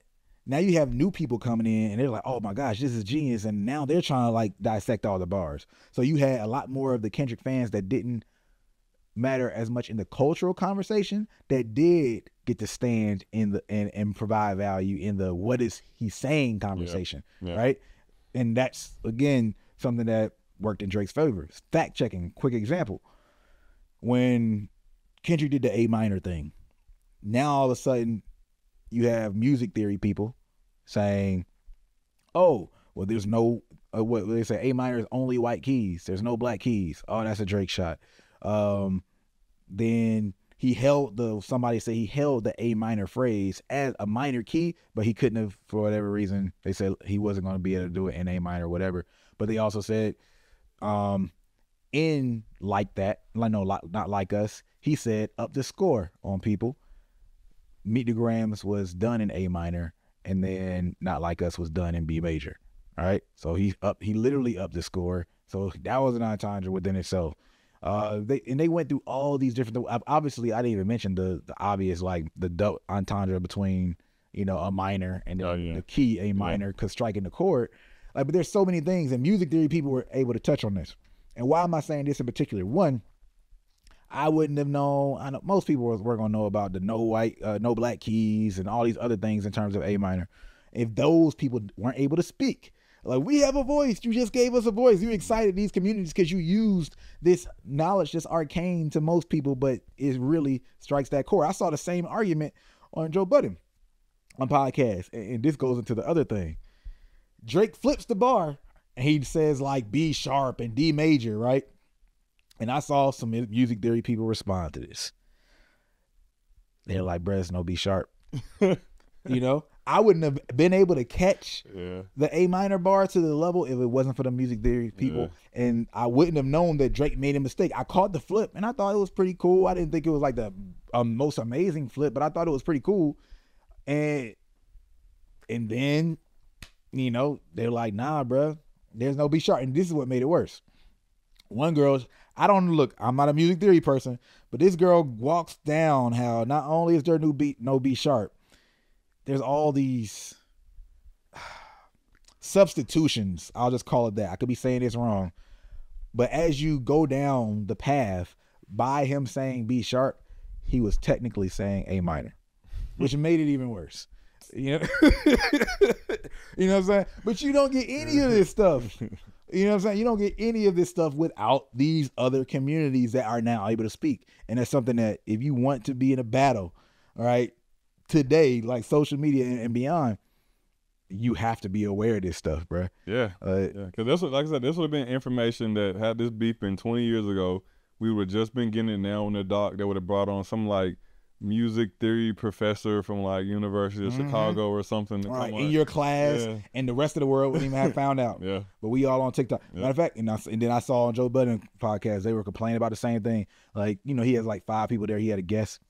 And Joe and the other music guy, it was really bothering them that there's no B sharp. Joe, there's no B sharp. And everybody else was like, no, that don't matter. Y'all being too picky. It's like, nah, like they just couldn't let it rock. It bothered them because there's no B sharp or whatever. It's like your point. It's like, especially when it's like this is a battle of like who is seemingly telling the most truth. It's like even a small lie can derail the whole. Especially when it became this whole lie thing, and then that made me say, hey, Drake, just play your game, bruh. I guess you don't know though. How can you know or think that deep, right? If you're not thinking that deep, you're like, I'm just gonna do this little flip. But he didn't know that he was, I guess, But that's the other point too, because like Kendrick's musicality versus Drake's musicality is always brought up in the question. So it's like, to your point, it's like until you get such a small detail that could really like prove who's more musical, you really don't know. You know what I'm saying? It's like, if I don't know your bag. It's like I don't know who's more musical in the studio. Like they're both producing good music. I would assume they're both as knowledgeable. Then you get this one little thing that can prove this other person is above you, slightly above you in it. And like I said, and we're talking about. Oh, we said this earlier, right? Like this was a beef where all things considered were pretty even. So even a small edge is a huge edge in the grand scheme of things. The perception, all things considered, were pretty even coming into the battle. Yeah. We knew some obvious, like, again, Drake is pops on that side. He has those accolades. Kendrick's more like true to certain purist elements, so he has more like critical acclaim, and he's more artsy in general. But yeah, things were perception-wise, we don't know exactly where the gaps were. And for me, I saw Kendrick and Drake differently, musically, from this battle. Like, it made me think about them more. And it reminds me when I remember, I used to say this, now I haven't said this in a while because I learned, but I used to see people like doing the moonwalk. I watch videos of people dancing. I would love watching videos of people dancing. I would tell my dad, like, yo, Pops, like this dude, he does the moonwalk as good as Michael Jackson just about, man, maybe even better. And then I see another video of Michael doing a moonwalk, and I'm like, all right, I was tripping. You know what I'm saying? But it's like objects are bigger than they appear in that mirror. So you would have a comparison of a Drake and what his qualities are and Kendrick, but then when they stand next to each other, you can see, oh man, this guy's a lot taller than this guy over here, or maybe in that category. Those things look different. Things look very different. Now, I didn't notice that I really figured out what Drake's strengths are and kind of saw a lot more of his weaknesses. But like most importantly, I was like, oh, the reason that Drake is Drake, I know he says the melodies and we always knew that, but I saw that a lot clearer in terms of what people like and his beat selection. All right, I saw that a lot clearer. Like people love the Drake beats, the Drake tone, all right, and the Drake flow. Those are like the core things. And it's not that Drake can't rap and he doesn't say some slick stuff, but in terms of like the technical and having more depth, substance, tying more bars in together, like just elements, just like how Kendrick was like, in 8 bars, I'm going to tell you more about it. And he would do it, or I'm going to tell you about it. And he like, Kendrick has a lot more control from a pure, like, just writing standpoint. I'll just say it like that, right? And understanding of music from a pure like music level. And again, that goes back to the Michael Jackson Prince thing. Prince played like 27 instruments or something crazy like that. Michael Jackson didn't really play instruments like that. All right. Doesn't mean Michael Jackson was a genius in his own right, in his own ways, but it made me really see that, okay, yes, Drake can rap, but really Drake's rapping, not saying he can't, but let's just say he don't try. I'm gonna just leave it at that. He doesn't attempt to really rap. Right? It's the flow, delivery, like, and the digestibility of all that together in his tone. He has such a unique tone that when he came in the game, a lot of people wanted to sound like that. I remember like his voice is like an advantage for him, right? Kind of like how a singer is in general. You see it more over there. Well, his tone as an artist, just like Kanye used Jeezy's tone for, and Jeezy didn't even have a verse. His unique voice is actually an advantage. And some people just love that, but sometimes people construe that with the pure, like, actual rapping ability and musicality. And I was able to see Drake's lack of depth in those areas, but really be able to really appreciate that tone that he provided. And it made me realize a lot of times his switch ups are not within rap. His switch ups are going from more so rap or sing rap to just singing when he would get into the pop category, because he's diverse, but his diversity that he personally displays is not within rap. Where Kendrick, most of his diversity is within the rap box. Yeah. And he doesn't really get into singing. I just didn't notice those things. So that's something that I also be aware of, like what, I don't know, what is going to be revealed when you stand next to somebody. You know what I mean? It's nice that you got Tim's on, but when you stand next to a really tall, he's like, or you take them boots off, you know, it's like, all right, you're not as tall as I thought. Yeah, I think it says a lot too about what stage you decide to display your talents on, right? Yes. Because to your point, it's like, all right, this is a beef where, yes, both artists have a certain level of pop appeal, but the hip-hop community is primarily who's paying attention to the beat. Yes. So it's like, yeah, to your point, it's like some of those things that will make Drake stronger over here, it isn't necessarily going to fly hit the same when it's over here. Use all his weapons. Yeah, exactly. Yeah, yep. It's like if I could get more of these people over here, it would hit harder, but these people don't care because it culturally doesn't make sense for them to care. Yeah, they don't. No. Yeah, they don't matter. Mm-hmm. And it also is a good thing for artists to realize. I think too is like every fan that you have isn't going to be a fan that is culturally attuned to every issue that you have, right? You have some fans that just are linked with you like that, bro. Everything you care about and you speak about just speaks to them to their core, and they're right there with you. And you got some fans that your struggles, or and I wouldn't say your struggles, but your issues, the things you care about, are just entertainment for them. You know what I'm saying? Like it's just something that's I like hearing 21 Savage rap about being in trouble. I ain't never going to East Atlanta, but it's cool to hear about. You know what I'm saying? It's crazy that bro going through that. You know what I'm saying? Like, and that's what the reality is a lot of, you know, every artist has a certain percentage of fan base that is like that. I think Drake's detriment is that a large percentage of his fan base is like that. You know what I'm saying? So then you talk about like the bulk of Kendrick's core fan base are also a bulk of the people who will be paying attention to the beef. A bulk of Drake's core fan base are not a bulk of the people who will be paying attention to don't even know or care. Yeah. I would talk to people and they wouldn't even know what Drake was going through right now. Yeah. You know what I mean? Like, but they're Drake fans. Yeah. Maybe not even know much about Kendrick. It's like your fan base does not care, and some of them aren't even aware. And that makes a big difference in moments like this. And please, for those people who are struggling to understand this, know that this is the reality. This is objectivity, because it's not even about a shot at Drake in this. When we had this conversation, it's the reality of why in black communities a lot of times people get tagged with sellout so much once they go like pop. Mm-hmm. Why? Because legitimately, when you are a minority, right, becoming bigger at some point means entering the majority. Yeah. Right? Yeah. And obviously, hip hop is built out of a minority culture, right? So now you're going back to the minority. That majority matters less. And minority, majority, please hear, those are objective terms. Those are numerically different, right? So at some point, if you get big enough, that means the outer culture has an opportunity to be bigger than the inner culture. And once you have that, it just skews maybe how you understand your position within the minority, or at least can impact, as we've seen in this battle, the ability for your fans to be able to bring something to the table in a competition or conversation.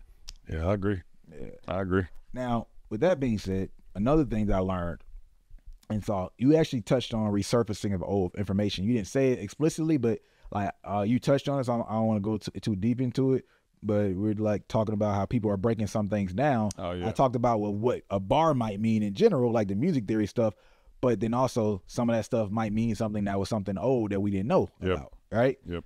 But the other side of resurfacing information is there might be accusations in general, or just things that relate to the battle that we've seen, not Kendrick necessarily pull up or Drake necessarily pull up, the fans pull up because they remember those moments. Yep. Right? People are tweeting, retweeting, etc. So that was a big thing where it's just like, all right, you better know what's back there. Yeah. You know what I mean? You better remember your history in the internet because it will get pulled. It will get pulled. Next thing is the speed of responses. Yep. Because of today's era, there's a lot more need for speed. Yeah, bro. All that waiting till the album come out. Yeah. Whatever is dead. Yeah, the attention spans are too small. Once they say, oh, this is a go, this is a real battle.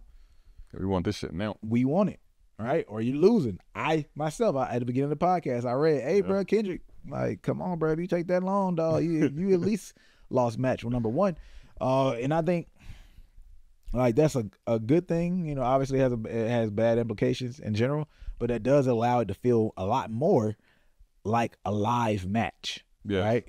Like, that allows musically within rap beefs to feel more like basketball, football, or whatever, because you're having this back and forth. If it takes so long, it's like, I'm not even paying attention as much, you know. And how are we supposed to build hype media-wise? And I think this is also going to relate to like Drake responding or not, why he should or should not, outside of the fact that I don't think he should, just from his business and life beyond this battle. This battle is not his life per se. But also the timing matters so much.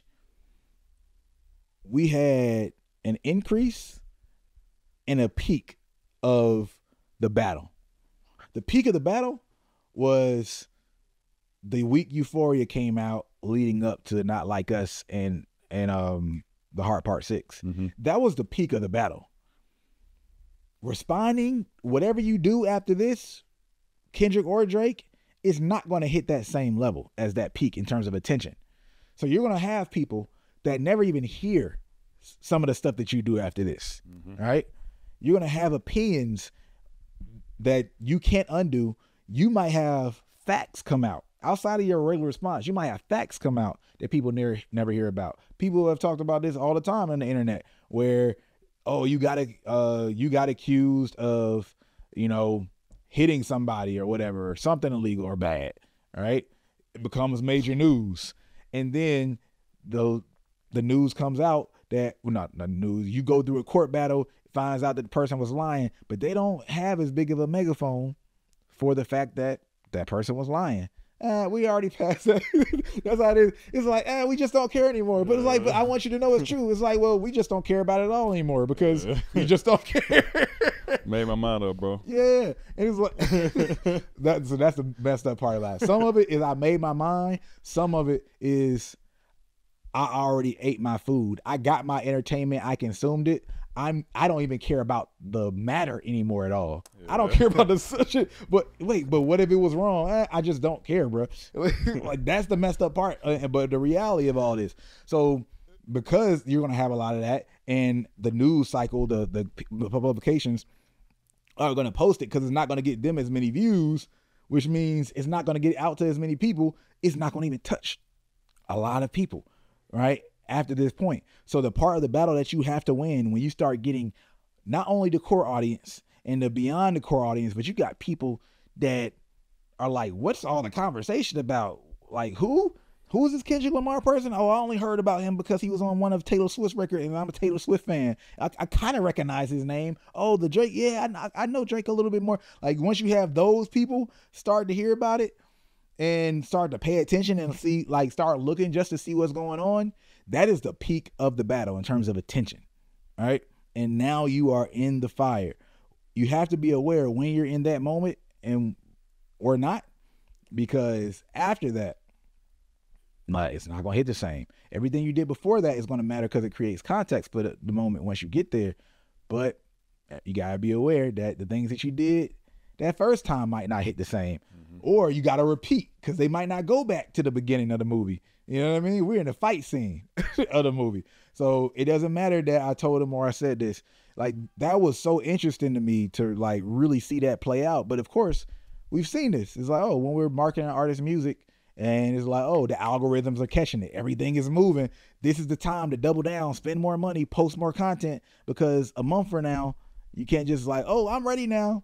and then expect things to happen. Yep. And that same thing happened in this beef. I just never translated or thought it would play out when it came to a beef as well.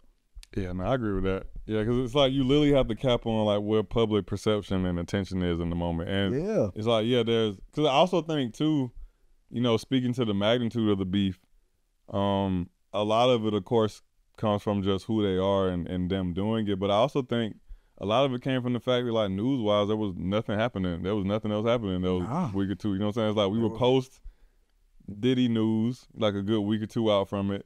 Yeah. And if you look at social media as this giant place that's always looking for something to talk about and be entertained by, right? And so literally it's the internet jumping week to week to a new subject matter. And whatever the big subject matter is dominates until something new comes along, or, it kind of goes quiet for a while. Like I said, prior to that Drake and Kendrick beef, it wasn't too much else being talked about. Like I said, we were fresh off Diddy stuff, like a couple weeks out.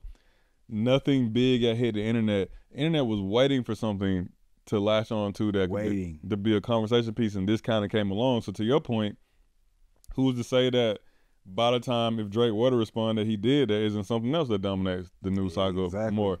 Who's to say that information hasn't come out before then that changes public perception, and now you're not even fighting the same animal you were fighting 2-3 weeks ago. You know what I'm saying? 'Cause we've seen that before, bro. The beast you was fighting then was this big. You gave it too much time to grow, and now it's this big. And now you came with a knife when you really should have came back with a sword. You know what I'm saying?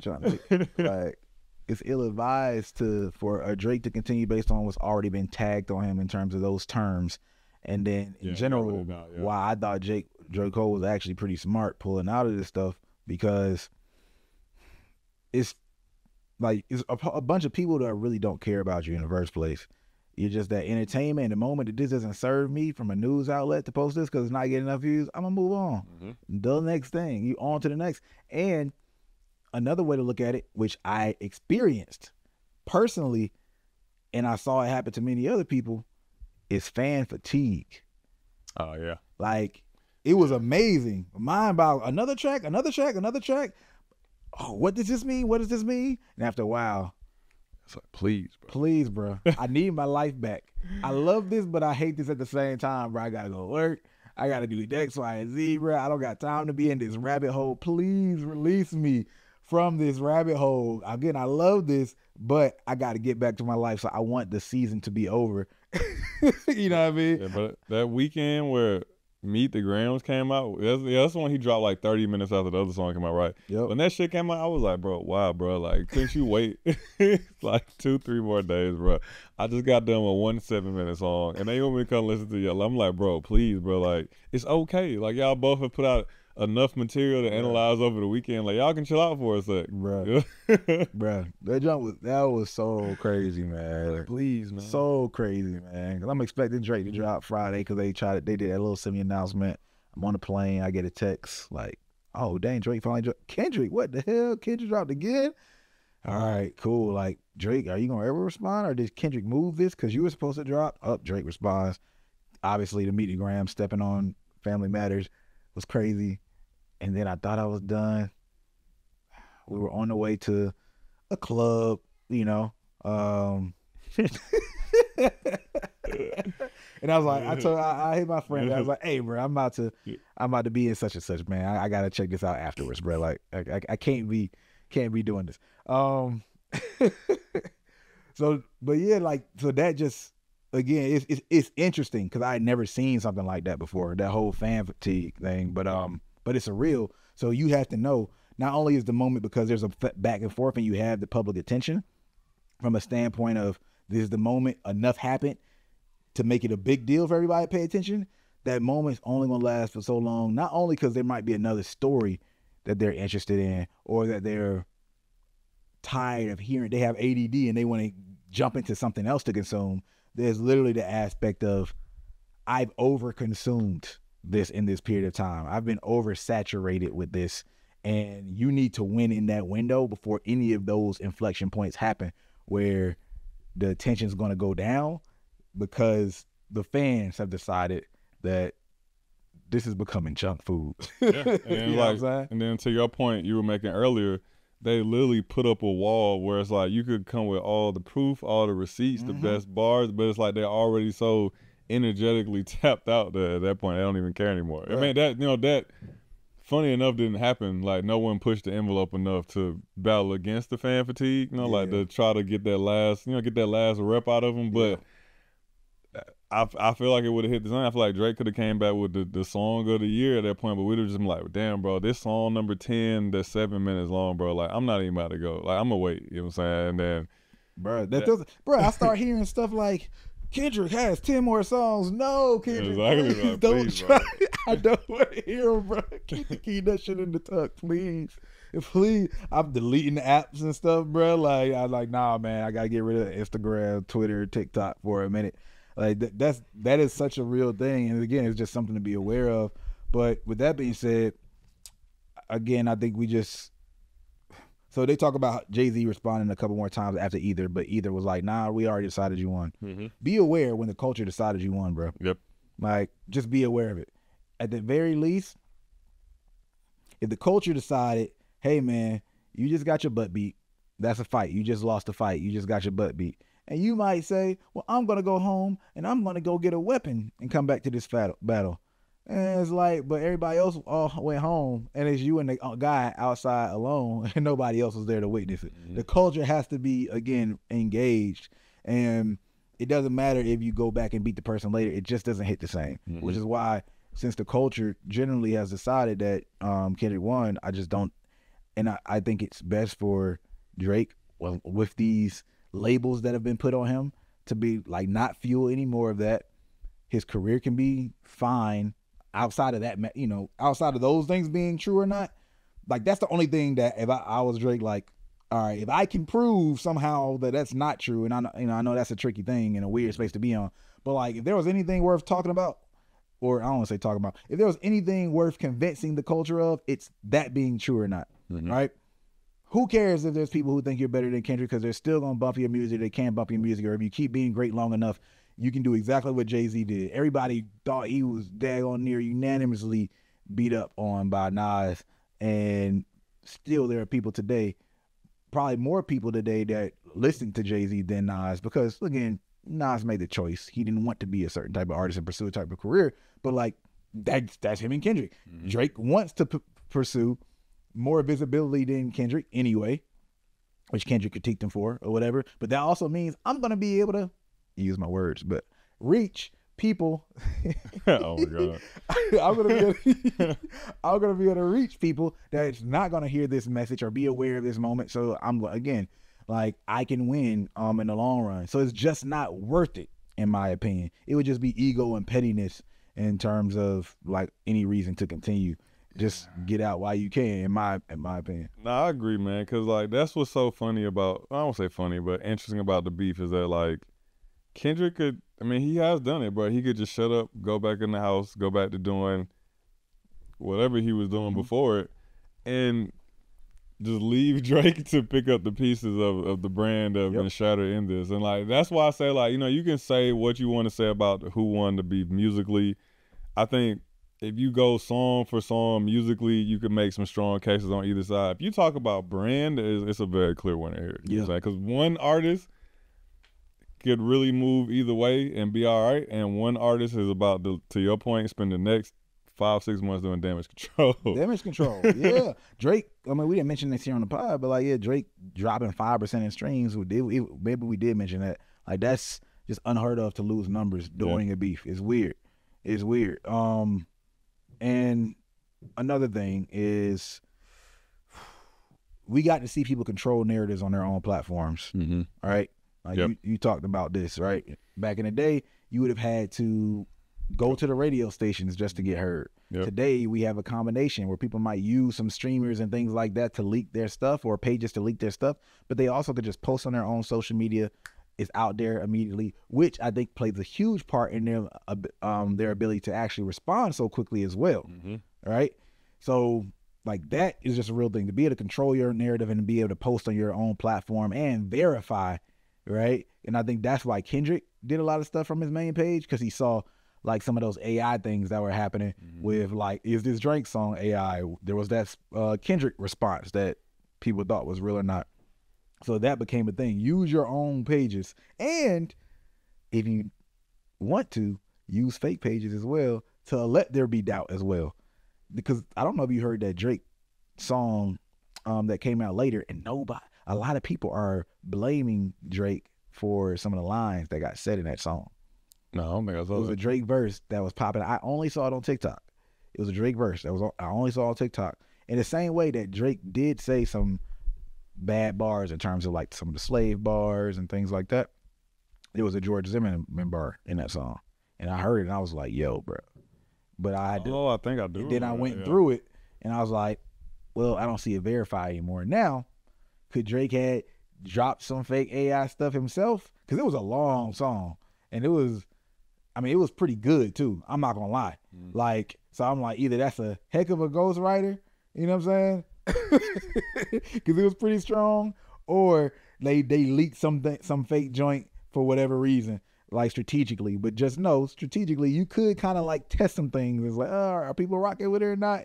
And then post it on your main page. But you don't want to get caught and people realizing that you're doing that, because then someone might say, oh, he's not even confident in his own stuff. But I've seen enough people, like me, I just dismiss it because it was never posted anywhere officially. But I've seen so many people in comments still blame or critique Drake for some of the bars in that song, and it was never validated. So, like, you know, to each his own. Maybe you create maybe you, like, all right, it's me versus Jacorey. Maybe I create an AI version of Jacorey, leak that on the low, and have Jacorey say a couple questionable bars. It would be crazy, man. Yeah, in that, you know what I'm saying? I couldn't even be mad at that play. Yeah, have people work that again. I'm like, damn, all right. And now it's working against them. You know what I mean? Like, there's little things that they are available. Just putting them out there. But that's a crazy thing that I've seen. Just the battle, the play of AI in general, the doubt, because it became annoying too as a fan. Mm-hmm. Like, you can't trust anything. It's just like, F all this. Like, that's where you get. That's why I was glad they started posting everything on their YouTube accounts. Yes. Yeah, I was like, okay, they're taking ownership here. Glad to see it. Exactly. That killed a lot of that AI noise. And this is a whole nother thing. I'm gonna say that in terms of like, were beefs ever really friendly? How different is that? That's a whole nother conversation. But I think the reaction YouTubers, they played a huge part of this battle. Yep. We didn't expect that, because you were enjoying it. You starting to listen to songs one-on-ones because you want to see how this person reacts and that person reacts and how that person reacts. And that is enough of a change every single time. Not only might somebody teach you a bar, but you want to have somebody to kind of listen to. You know, that's like the vibe of reaction. Like, oh, I'm listening to it or watching it with my friend for the first time, or I want to see how that person reacts for the first time. But the fact that you're doing that with multiple people is now embedding the songs in your head again as well. Yeah, and that's how I learned about, I would honestly say at least 40% of the songs that got dropped, I learned that they came out because of reaction. It's like, because at that point, my Instagram and my Twitter feed was just so flooded with just general conversation and like the information that both parties were putting out against each other, that like, it felt like for a moment TikTok was the only place where I could see the conversation kind of stick to the music. And yeah, I probably learned about like 40% of the diss songs in real time for the first time from like seeing a reaction video come from my timeline. And then I'd be like, wait, so let's drop, and then I'll go look and see like, oh, it just came out 30 minutes ago, or it just came out an hour ago. But like, yeah, no, the reaction YouTubers was on it, bro. Or not even just YouTubers, but the reaction community, TikTok, YouTube, are the two biggest ones. But I've seen some on Instagram. Like, no, that was on it, bro. I can't even lie. Like, that was, Yeah. You know, of course they seen the hot moment for content, so I get it. But it felt like, you know how music people always talk about, man, we miss real journalists that will like tell you shit in real time and kind of be there. I know they weren't reporting on information, but yeah, the music itself, but they was on top of it. I can't even lie. They were, and they played such an integral role in this battle. And I think, you know, you can start to gauge who's winning or not based on the voices of what the reaction YouTubers were saying, which most of them seem to be pretty objective. Like, they were reacting, you know, to both songs. Well, I mean, both artists, but just after a while, things start to lean. I don't know how you put some of those in your pocket or how you try to use those in your favor, but I mean, Kendrick did make a great move in allowing those people to get paid. Yeah, get monetized, bro. That was crazy. Like, talk about this shit all you want. Talk about it all you want, man. You're gonna get paid every time, my boy. That was a beautiful move by Kendrick. A lot of stuff that he did was just strategically on another level. Another thing that we learned is in this era where things are homogenized and Atlanta sounds get spread to New York and LA and all these other sounds are getting mixed. Having a regional sound or moment or owning your city, we say you can blow up and you don't need your city to blow up these days. In a rap beef, having a city on your side, like in a real way, it matters. Yeah, it matters. Yeah, it matters to be able to mobilize real people for one mission. Man, we saw that in a real way when Not Like Us happened. Oh yeah, that was crazy. And I think it falls in the same bucket with the reaction YouTubers, right? But there's a lot of validity in having other people speak for you on how amazing you are, which is what the reaction YouTubers are, right? It's social proofing. It's like, hey, I thought Kendrick, this was hard. I'm not sure. It's 20 other reaction YouTubers reacting and making the same face I made when I listened to it. So that's justified for me. Yep. You know what I'm saying? Like, I wasn't sure. You know what I'm saying? They're like, you know what I'm saying? It's like, because a lot of the city thing I think had to do with, Kendrick basically being like, hey bro, you ain't got a culture. Like you don't have a culture you can tap into. I do. Let me show you what that looks like. And then the culture comes up and validates. There's another group of people speaking well for you, and putting different voices out. And it's like, I honestly think that was probably one of the biggest pitfalls for Drake. Is like once Kendrick kind of made that cultural move and was like, not only did I say you don't have a culture, I'm gonna go stand on my culture and then we're gonna mobilize around you. Stand on yours, bro. Yeah, exactly. Stand on yours. Let's see what it look like. And then like nothing, you know what I'm saying? Like I ain't see I could be wrong. Canadians let me know, but I ain't see y'all, you know what I'm saying, standing up in droves, you know what I'm saying, making cultural moments around Drake. Well, he didn't make the Canadian song. Yeah, he didn't, the Canadian or Toronto sounds, because, Canadian is not a monolith. Canada's not a monolith, but like, what was that sound specifically that you could stand on and everybody instantly knew that's Toronto? Yep. That was missing. Now, I think a lot of that is a result of how Drake came into the game. Yep. Right? Drake was the pioneer, right? He was the Canadian artist that stood on Canada. He's not the first big Canadian artist in, America. Obviously, we had people like Celine Dion, even Justin Bieber's, right? But he's existing in hip hop culture where you from matters. Yeah. Right? Yeah. So he was the first one coming into that. And for good reasons, I can understand why at the time you come in with a more American sound, trying to pull from America. That's where a lot of the history's from. And then also, people might not be as receptive to accents and things like that. And I would see that early on, there were some people, I don't know how big this was in Canada, but there's some Canadians that resisted or resented the fact that Drake wouldn't have his accent. And all of a sudden when he started doing his accent, it was like after Canada got cool in some way or accepted, because we didn't hear Drake speak on his accent at least like the first 5 years of his career. Yeah, at least, yeah. So it was like he wasn't fully, some people felt apparently that he wasn't fully putting on from the city, but also just from the American side, we didn't actually get to experience or understand much about that side of the things. And, America don't be caring either. He's selfish. It's like, we just care about our stuff. But if he had educated us more on that side, and, I don't know all the pitfalls of what a Canada sound in hip hop is or isn't, or why it doesn't exist, or if it does exist. But the fact that we don't have any education on that also prevents you, even if it was a thing, from being able to do it and introduce it to the culture, because like we don't know where that's coming from. Yeah, I agree. Yeah, I agree with that. Yeah. So, it's like, if you ever plan to be in the battle one day, or some huge battle, then these are the things you should think about. You got to start. You're like, is my culture relevant or not? I got to figure it out ahead of time. Nah, that's a good point though, man. Because like in this new homogenized internet culture, it's very easy to say like, hey, I can move without being culturally tied to one place, which is very true. But then to your point, it's like you don't understand how much you need that cultural tie until you're in a moment where you need it and it's too late. Exactly. Because there's a lot of artists that, are from places that we don't really know, or their city doesn't even know that they're from that place. Yeah. But in rap, that's less. Yeah. It's fewer and far between, you know. Now, whew. Or here's a huge one. We knew this, and we said this jokingly, but also serious over the years, that producers need more credit. But this battle, you saw how much beats matter. Producing matters. Because, boy, you know, the Meet the Grams, that eerie feeling where you listen to it and it's like, oof, this is like, I don't know, man. I feel like I should like make sure I'm around people. Like I can't just be listening to this alone. This is some real scary-ish. All right, that production created the canvas for that. All the changes, the switch ups that everybody loved on Family Matters, on Euphoria, like that's because of the production. When Kendrick finally had a bop, right, it was the beat that did most of the work.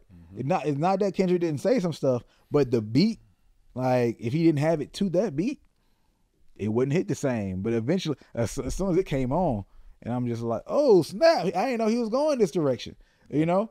Like, so the beats matter so much in battles.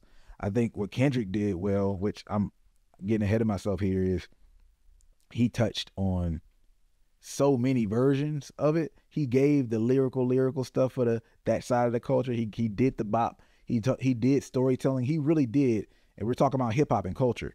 He represented all of the values of what hip hop culture likes to stand on. He gave you the little banger from the club. He gave you the storytelling. He gave you the technical lyricism. Like he was true to form, and he showed he studied the game and cared about the game in that way.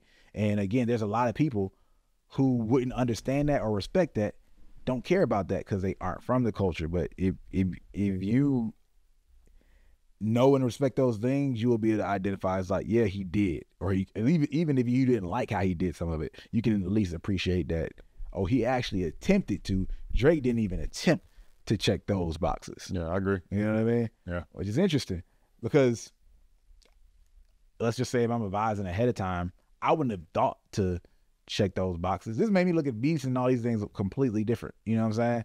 Like, it's like, dang, like that's actually crazy that you did that. Some of this was like the fact that you're making real art in the middle of battle, because his stuff is going to be studied, period. Like far into the future, 40 years from now, it's going to be studied. Like regardless of the battle, it's the way he approached it. He made like art that could stand on its own, right? Meet the Grams is a story and approach that could stand on its own despite what Drake did. Of course, it got way more attention because it was against Drake the moment, But like, to me, that's almost like offensive or something in some ways, where to me, it seemed like he was so confident in his skills that he can also do some extra stuff at the same time. You know what I mean? I'm trying to think of a good analogy. I don't have it, but it's like if we boxing and I'm dancing. You know what I mean? Like one of those, like that's what it felt like. It's like I'm doing extra stuff. I'm not just trying to dish you and say hard stuff. I'm up here trying to make real art at the same time. Like, that's interesting. We got to address the fact that T does matter. But I think that it still did not dictate the battle as much as people think T dictated the battle. Yeah, it's because neither side really dropped enough proof to make it matter, right? Like receipts were coming alongside, and like strong receipts were coming alongside of T. Maybe it would have mattered. And this goes back to a point we had off camera, right? Where I was like, I just don't think they have enough personal issues against each other for the T to be like super strong. Most of the time with beef, T is like really strong. It's like, nah, these individuals have had really specific bad experiences with each other that they keep going back to. And that wasn't really prevalent in this beef. Yeah.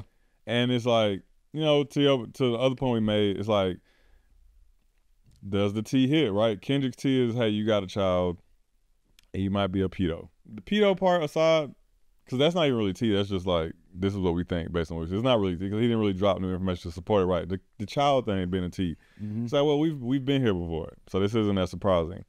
And then you look at Drake's T, right? Drake's T is, hey, your wife had a baby by your manager or label owner, whatever Dave Free is, and you beat her. And it's like, well, neither of these things can really be substantiated. Like, no one on either side has ever publicly said anything. Yeah. you know, we would think that someone of Kendrick's caliber, if that did happen, like something, you know what I'm saying, crazy would have been out about it. And so I think that's why T didn't matter as much here. Like neither of the other like really dropped any like earth shattering, like real like blow of information. And neither of them seemed to care about it enough to double down on it and provide proof. Or could they or not, or were they trying to like not go to a certain level so the other or one that doesn't? too. Who knows? Yeah. But that actually made me think about another mistake Drake made, and him and Kendrick both did this well, but Drake had a mistake in this category. So the pedo thing and the kid thing, got another kid. First people are like, dang, another one? That you do get an initial shock, right? But okay, I guess I can see that, right? Like those two things, yo, man, this dude has been hiding a kid, or this dude has been hiding a second kid. That's a story that's really simple, easy to tell and spread, right? To people who don't even care. Yep. Right? You're like, oh man, yo, there's this rapper and he's hiding his kid. The pedo thing, that's obviously a story, very easy, simple, and someone who doesn't care doesn't know what they know why that matters, right? Now Drake had two things. Yo, this rapper beat his wife. He's a woman beater. Very simple story, easy to understand, digestible, you know why it matters, narrative-wise. The other one, his manager, well, first of all, he said Dave free.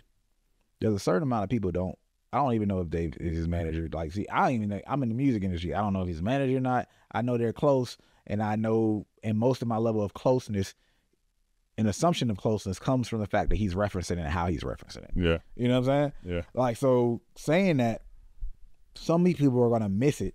A lot of people are going to miss it if they don't even know who Dave Free is. Yeah, which is right? probably like 90% of the music people pay attention to it. Exactly. Yeah. Right? And then when you start to figure out, okay, it's supposed to be a friend versus saying, and I don't know if they are best friends, but F it. Like, we lying or we just throwing stuff out there to stick. Saying, oh, this guy's best friend, like his wife slept with his best friend. Somehow getting that real simple narrative, because then it's easier to tell to people who don't actually understand what's going on a deeper level. Yeah. And I think those little things, they make a big difference at scale. All right. That's the difference between, 100,000 people talking about it and 2 million people talking about it. Yeah, that's true. Because you have to think about it as if it's water cooler talk and somebody trying to explain it right. So if I walk up like, bro, you hear about the Drake Kendrick thing, man? Yeah, Kendrick said, you know what I'm saying, Drake got a baby and, you know what I'm saying, XYZ. And then the other one's like, yo, Drake said Kendrick got a baby by Dave Free. Who's that? Well, Dave Free is this guy in the music industry. Okay, what's the relationship? Well, he used to kind of, I think he meant, so like to your point, it's like it starts being all these layers to it where it's like, all right, bro, like, okay, but back to the Drake thing. You say he got a kid? Like, Baby, I can understand that's that. What I'm going to remember and tell, right? So you have to simplify that if that's the direction you're going to go. And who else going to break all this down that way for y'all? The people who actually appreciate it, I know y'all appreciate y'all listening too. And when we say T, for those in the future who listen to this, that the lingo has changed, we're talking about gossip. All right. One other thing I actually want to do in that same regard, we talked about the black conversation that is nuanced, and if you are black, you're already aware of this conversation. I want to provide context to that. I know it's late, but because it's relevant and people might be watching in the future or just not in the culture, Kendrick made this critique about how Drake leverages black culture and participates in it selectively, right? Even if you can get down to the point, which I don't think he went down to this detail, even the parts of black culture that you choose to participate and bring attention to are more negative tropes of the culture versus the other side of it, and you don't speak up for the struggle, anything like that. It's very opportunistic and capitalistic in terms of how you treat the culture. Some people misconstrued that as, oh, you're saying he's not black because he's mixed. The moment you do that, again, that creates an issue. It's like, oh yeah, you don't understand this conversation and you might not belong here. And again, that's part of why some of his fans or people speaking on that particular issue actually hurt Drake, because then you now make other people say, do I want to be associated with these people? All these people who are defending Drake are people who don't even understand what's up, right?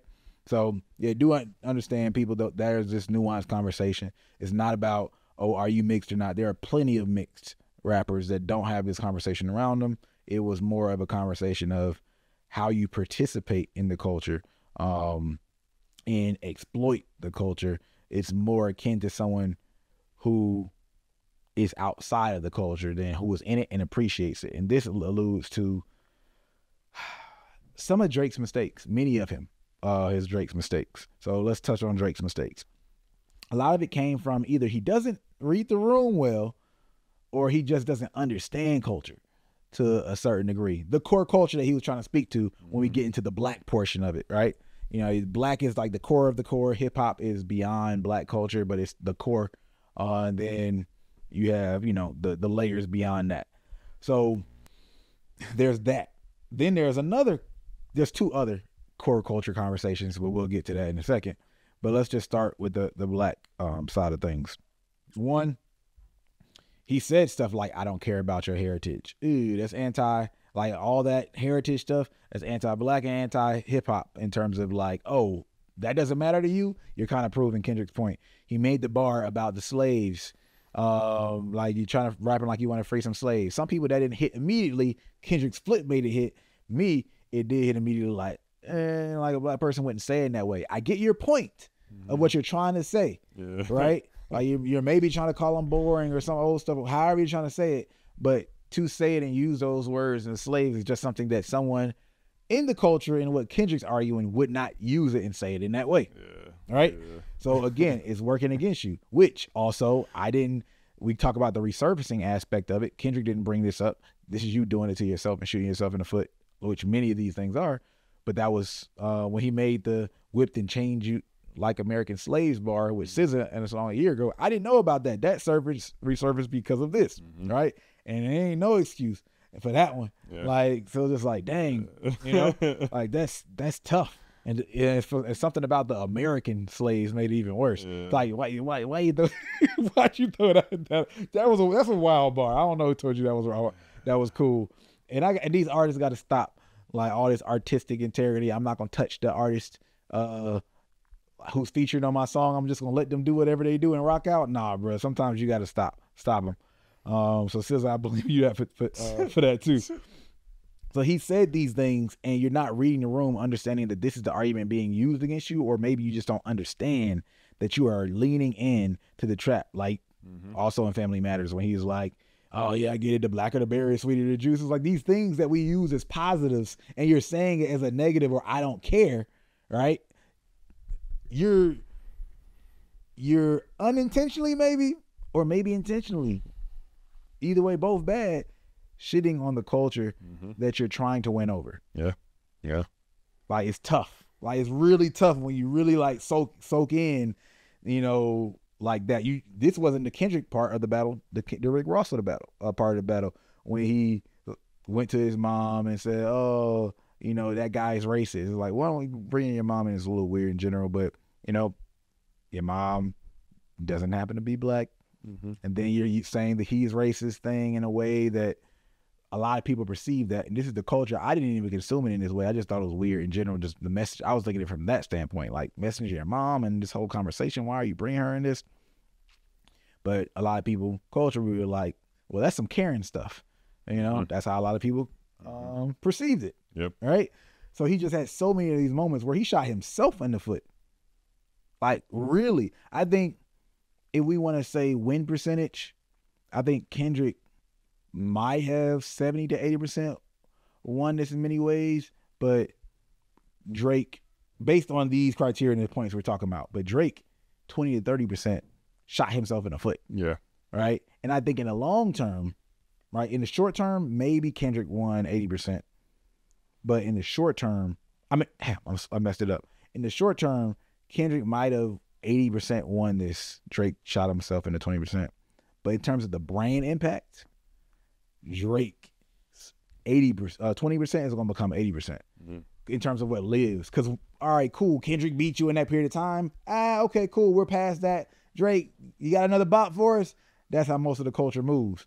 But wait, you said these things don't get forgotten. Yeah. Right? This detachment that you actually displayed, some of these bars and some of the like downing the things that the culture really appreciates and identifies, they're going to remember that, and that's damage that's more impactful than this moment itself. Yeah, and we're gonna assume you really meant it because you said it in a heated moment. You know what I'm saying? Man, I even think about that. That's the worst. I hate when people say that, but then at the same time, that's how it goes. Yeah, It's bro. like, It's like, man, you've been thinking this the whole time. that's the kind of vibe. yeah, bro. So, 'cause that's true, but I think what people choose to insult you with when they're upset with you says a lot about what the hell. It says a lot, regardless. Yeah. 100%. It says a lot that they choose to hurt you there because certain people, even if they know they could hurt you there, they wouldn't even think to hurt you there, right? And in a black person, some of those faces, well, they would look like that as hurting themselves, or it just doesn't rock. Yeah. So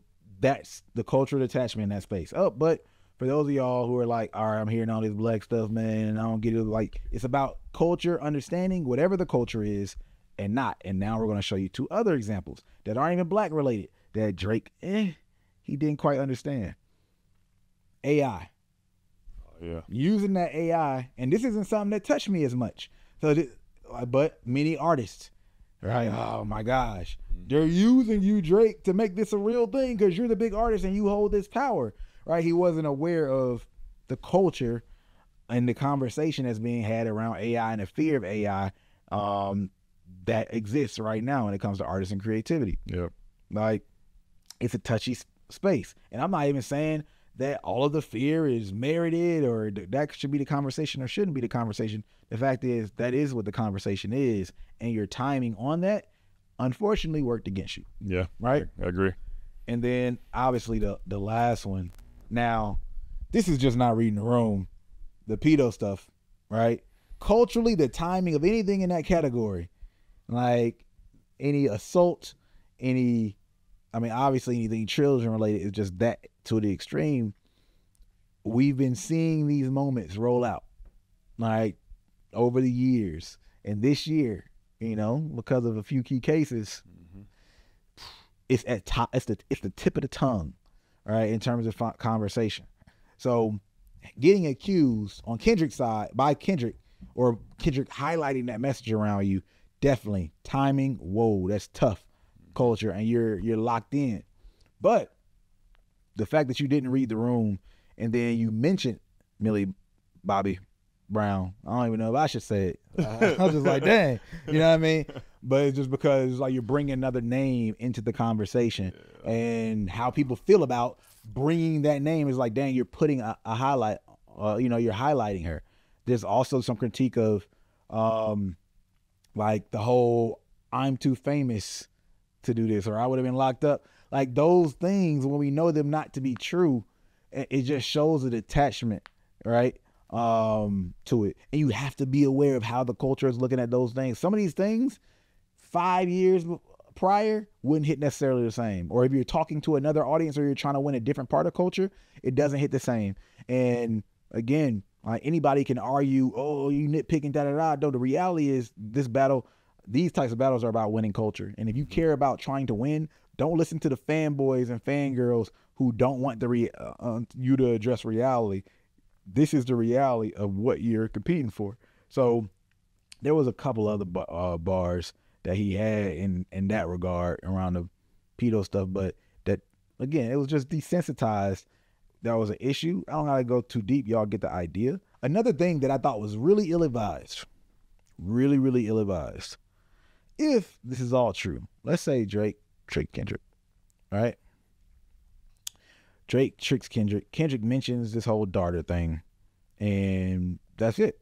He mentions it in the song, etc. He doesn't reveal the daughter, what she looks like, her pages, etc. But, people start digging up this page and then saying that this is the girl, right? So how did they find this girl? Did y'all? Well, some people were saying, or they're saying, you said that this is the actress that y'all hired, right? To pretend. Here comes the issue with that. Putting a little girl in the midst of this type of moment, that's ill-advised, bro. That is not a good decision. Like, even if you are tricking the person and that does land, that the trick happens, pedo stuff advised. I mean, aside, because that does obviously make it even worse.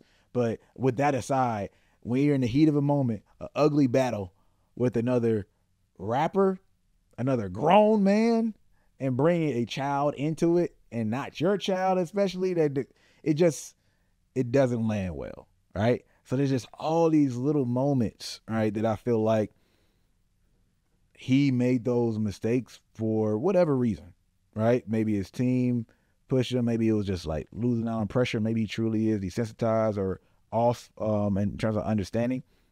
And again, what does my trainer say? Oh, he plays tennis, like unforced error, meaning you made the error. Nobody else like forced you to make this error. It was just like it was coming from you. So I think he made more damage, put more damage on himself in many moments than Kendrick did. And without his errors that he made in these little cases, I think he might have, I don't know, maybe things could be different in terms of the outcome and how people are seeing it. But those are the primary mistakes to me that Drake made. Not like his music, like, and this is what y'all, and again, we're talking about these things. We know music matters. We do know music matters. But we're not here to critique the best songs and all that stuff. We're here to talk about the other elements that might amplify, all right, or dilute the impact of the music, because we can't ignore that all this other stuff matters. We can't ignore that strategically Kendrick dropping fast after Family Matters impacted the way people were able to consume Family Matters, right? Like the strategy and the things that you touch and how you navigate this cultural space has way bigger impact on this than most people are willing to admit. But the reality of the world is people love and hate based on the delivery more than the actual substance. No, I agree. And I feel like if you are hard pressed to believe that, pay attention to the internet for the next couple of days and weeks. Neither of them are dropping music, but they're both still running smear campaigns against each other. You know what I'm saying? So they like know that, this. they says a lot. Yeah, they know. They're like, hey, like the music battle might be over, but the battle of public perception is still going on. Like Still going on. Still going on, which we didn't highlight heavily. We're nearing the end, but we wanted to be thorough on this again because this is more of a documentation of a moment. And we're not about to talk about this every single episode and do updates and a bunch of those. But we didn't highlight. I want to touch on the things that Kendrick did well, that like why he won, which is not that many of them. But before I get there, we didn't highlight enough why the smear campaigns, basically how much teams are involved in the same way you do an Instagram PR campaign, like you pay to get posts on blogs. These people are paying for BS to be posted on Kendrick, BS to be posted on Drake, or for their music to come out, or even in some moments maybe even to say this line means that. Yep. There's moments where there's money being paid. Otherwise, we don't find some things out at all. Yeah. Now, at some point, it becomes so hot, everybody just has to post it. They're looking for another post on it. Yeah. Like literally, like, oh, let me go on Twitter, see if I can find something else interesting that I can post.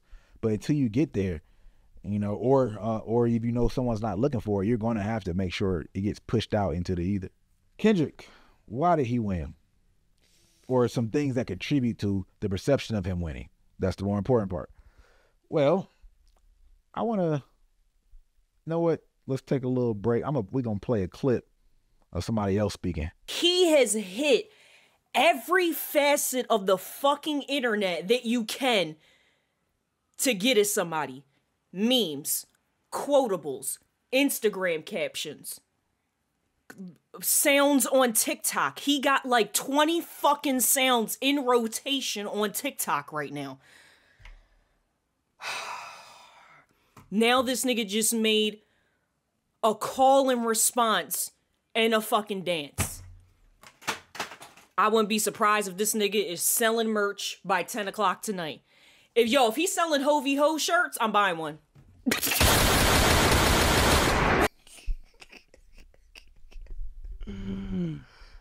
Oh my God. As funny as she said it, the fact that Kendrick did check so many of these boxes. If you want to like summarize a lot of what we just said, we talked about reasoning and how to think about it. She just talked about it in a really short way. Yeah. Like, yo, if he did have shirts, like that would have added to it. Yeah, that would have got me. I ain't gonna lie. I would have got one. I'm like, you know what, man? I do got 25 on me, man. Like, imagine that. Like, so, like, checking these boxes, and these are obvious boxes, and they don't have anything to do with the music itself per se. Something that I can, and I like the fact that she even differentiated that there is a caption versus a meme. Yep. Two different things. Yep. Like you said, pop out and show niggas, that's a caption. It's a caption, yeah. You know what I mean?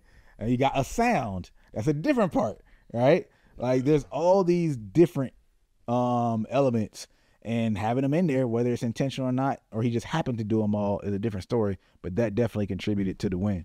And just to get into these other topics, we talked about strategy, right? Strategy in terms of, one, Kendrick stepped on Drake's track. I think that was the biggest Huge one. Took his moment away. right there, taking momentum away. Yeah. Secondly, the way these songs connected in terms of like controlling energy, which is something that people should take note of throughout a track, to go from all these slow songs, right, and to create expectations and then to come out with a bop.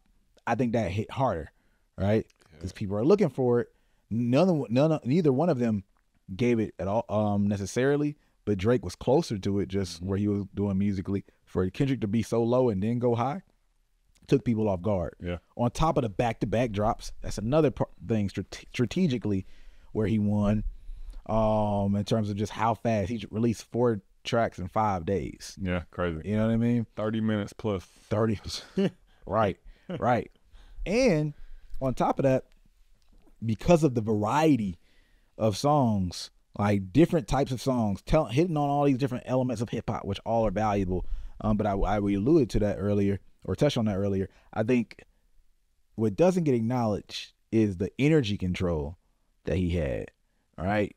Not allowing himself to be sped up before he first dropped.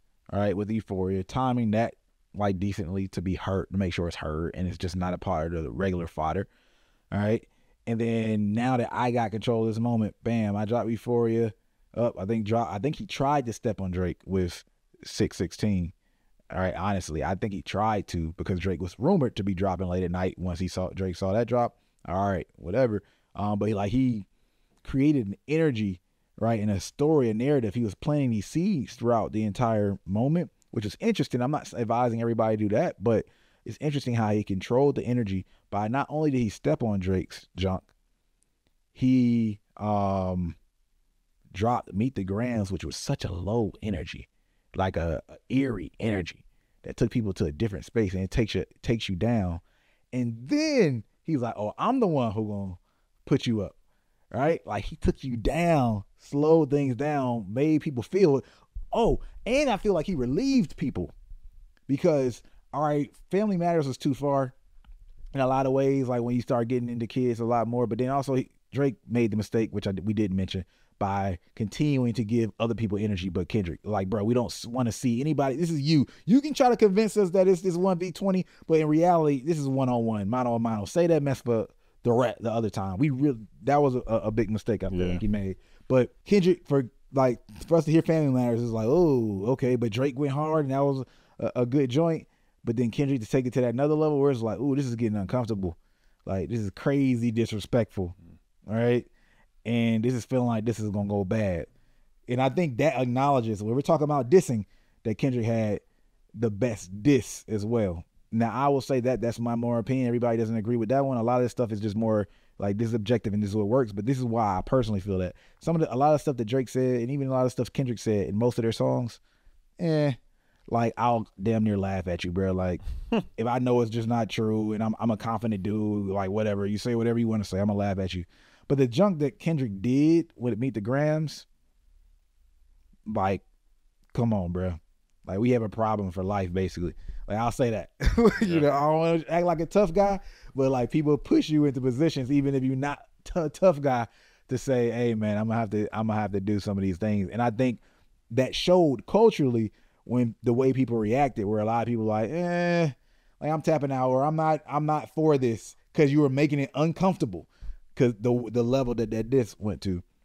But then he brought you back up.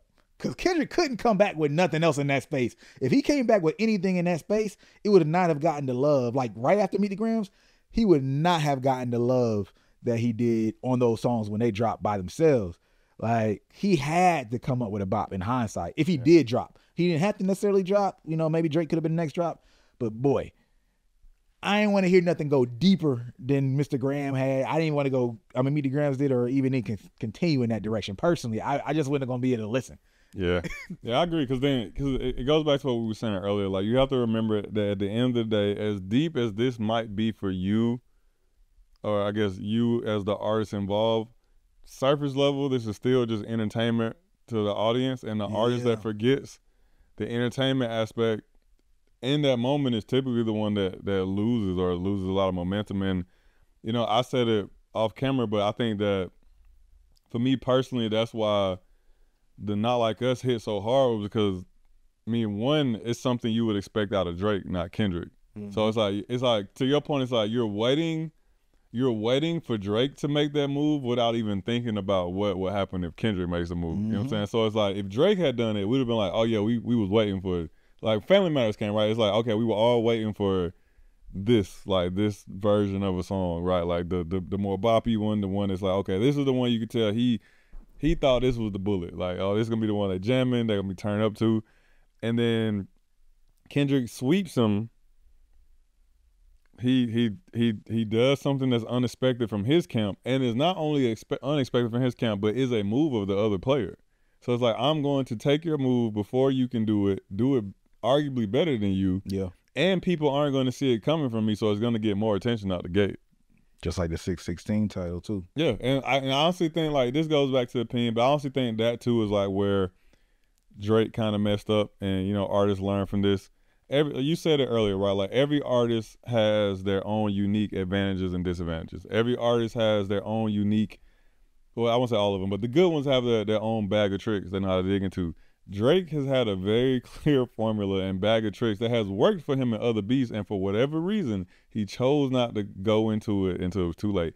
I feel like he was so arrogant in his beef. It's like, hey, bro, I'm gonna play this on your level. I'm gonna do the slow lyrical bops. You know what I'm saying? I'm gonna do the storytelling. I'm gonna go bar for bar with you. And meanwhile, Kendrick's over here like, all right, whatever, bro. Like, you can't touch me on that. And since you want to play that game, I'm gonna do the shit you do. And it's gonna be better, right? And I feel like if Drake had I think you said this when we was talking off camera. If Drake had led the beef with Family Matters and that had time to breathe, right? Because we can assume that Not Like Us, it feels like in all of the songs that were created, it felt like Not Like Us took the longest for Kendrick to get to. Like, it took the time frame of the beef for him to land to that point versus Family Matters. We could tell Family Matters was created early because it was basically part 2 of the push-ups. Yeah. So it's like, if he had dropped Family Matters at the beginning of the beef, and then to your point, Kendrick wouldn't have been able to undercut his moment with a just as energetic, if not more energetic song, right? It would take him weeks to get to that point. It would have been too late. Like, it would have been already been deep and cut. With a song, like, you would have been working. He would have been playing catch up. Exactly. Way more catch up. So if he had dropped Family Matters, maybe he could have dropped Family Matters when he dropped Push-Ups. Not Push-Ups, Tailor Made. Yeah. Because then now all that time we're waiting on Kendrick, we're sitting with Family Matters. That would have been different. Yeah, that would have been crazy. I don't know, bro.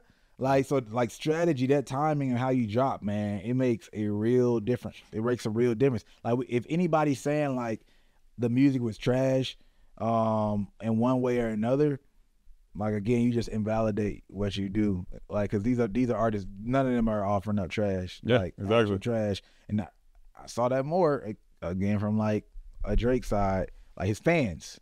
And that's, again, started to create some more friction while people didn't want to go along. Like, some people might critique, like, oh, I didn't think that song hit as hard or whatever.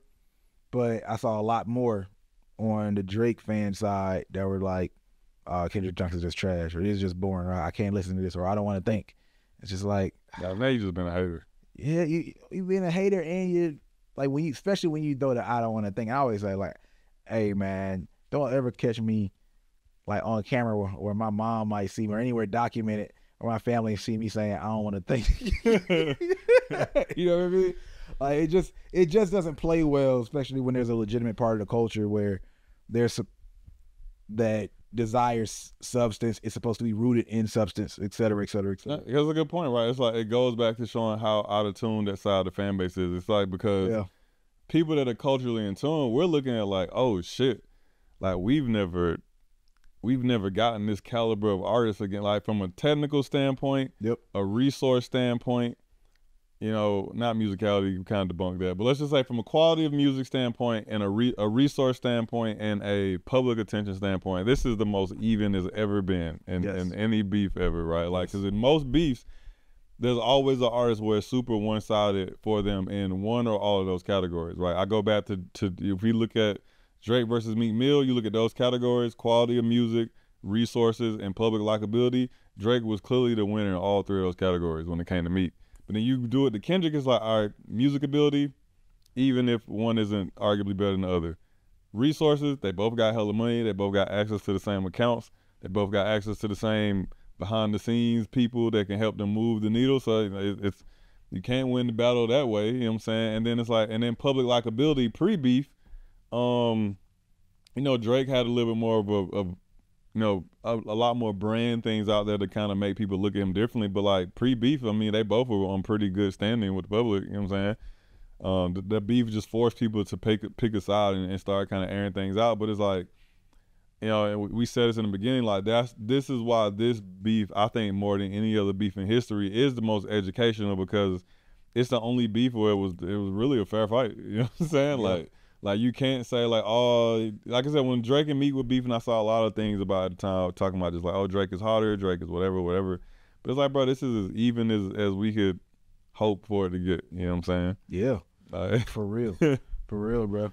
Like, and I just like want to touch on these last 2 points. One, like we kind of touched on this a little bit earlier. Kendrick's allegations had a stronger impact in general. Like it was just the bigger liar, the thing that was going to affect your career a lot more and a lot stronger. One, having to do with kids. And two, because of the nature of your business and you being more commercial, any allegation has a bigger impact on you career-wise. And then also, if you think about just a traditional or creative, I don't even call these allegations creative because there's just some serious things. But Drake's primary thing was like your girl's effing around or she loose or I smash your girl type of typical hip hop narrative that you're going to be prepared for as a hip hop artist. You know what I mean? Like that's a narrative you hear over and over again. So it just doesn't hit the same, that side of it. And then I don't want to say people are desensitized to like domestic violence or anything like that.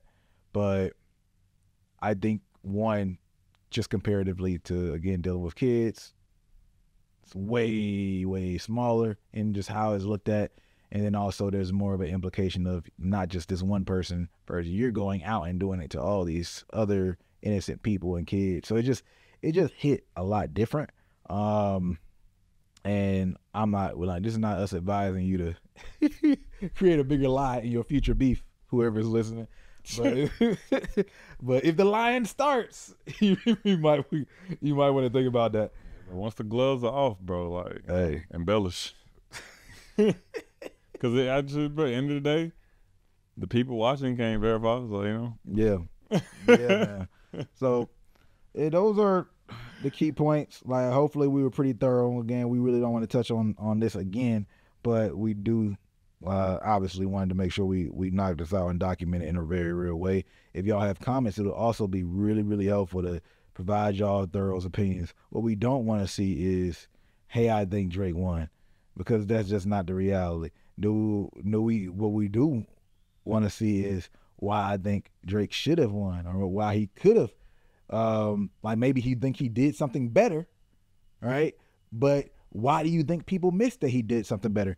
We need something more thorough and thoughtful than Kendrick hate, Drake hate. Kendrick glazing, Drake glazing. It's not really beneficial to anybody. Don't expect that from our audience in general for the most part. But again, this is here to help people understand how to win the battle of perception. Part of that means subjectivity, and that there isn't a clear-cut way of saying, yep, this person is infinitely way better. You know what I mean? We don't have a legitimate scoreboard like sports, and understanding that it should inform how you come into this type of game if you're going to play it. Yeah. Because that's just the reality of it. Yeah, I agree, man. I agree. All right. The reality is the reality is what you create. Remember that. Perception is reality in this media game until people figure out what the reality is, and now they perceive what's true to be true. This is yet another episode of No Labels Necessary podcast. I'm Brandman Sean. And I'm Kohrey. And we out. Peace. Appreciate you for watching. If you like content like this, you'll love seeing our music marketing strategies that we use as an agency to actually blow up artists to millions and even billions of streams that are available for free at nolabelsnecessary.com. And the cool part about it that's going to really make you love it is we don't have to be all entertaining and add all this fluff just to get some views that we do on YouTube. We get straight to the information. There's play-by-play and courses that give you a breakdown of every step that you should do to get success. And you have the ability to have communication with us. We get on live talks, a lot of cool things for members, and it's free just to hop in. So check it out right now at nolabelsnecessary.com.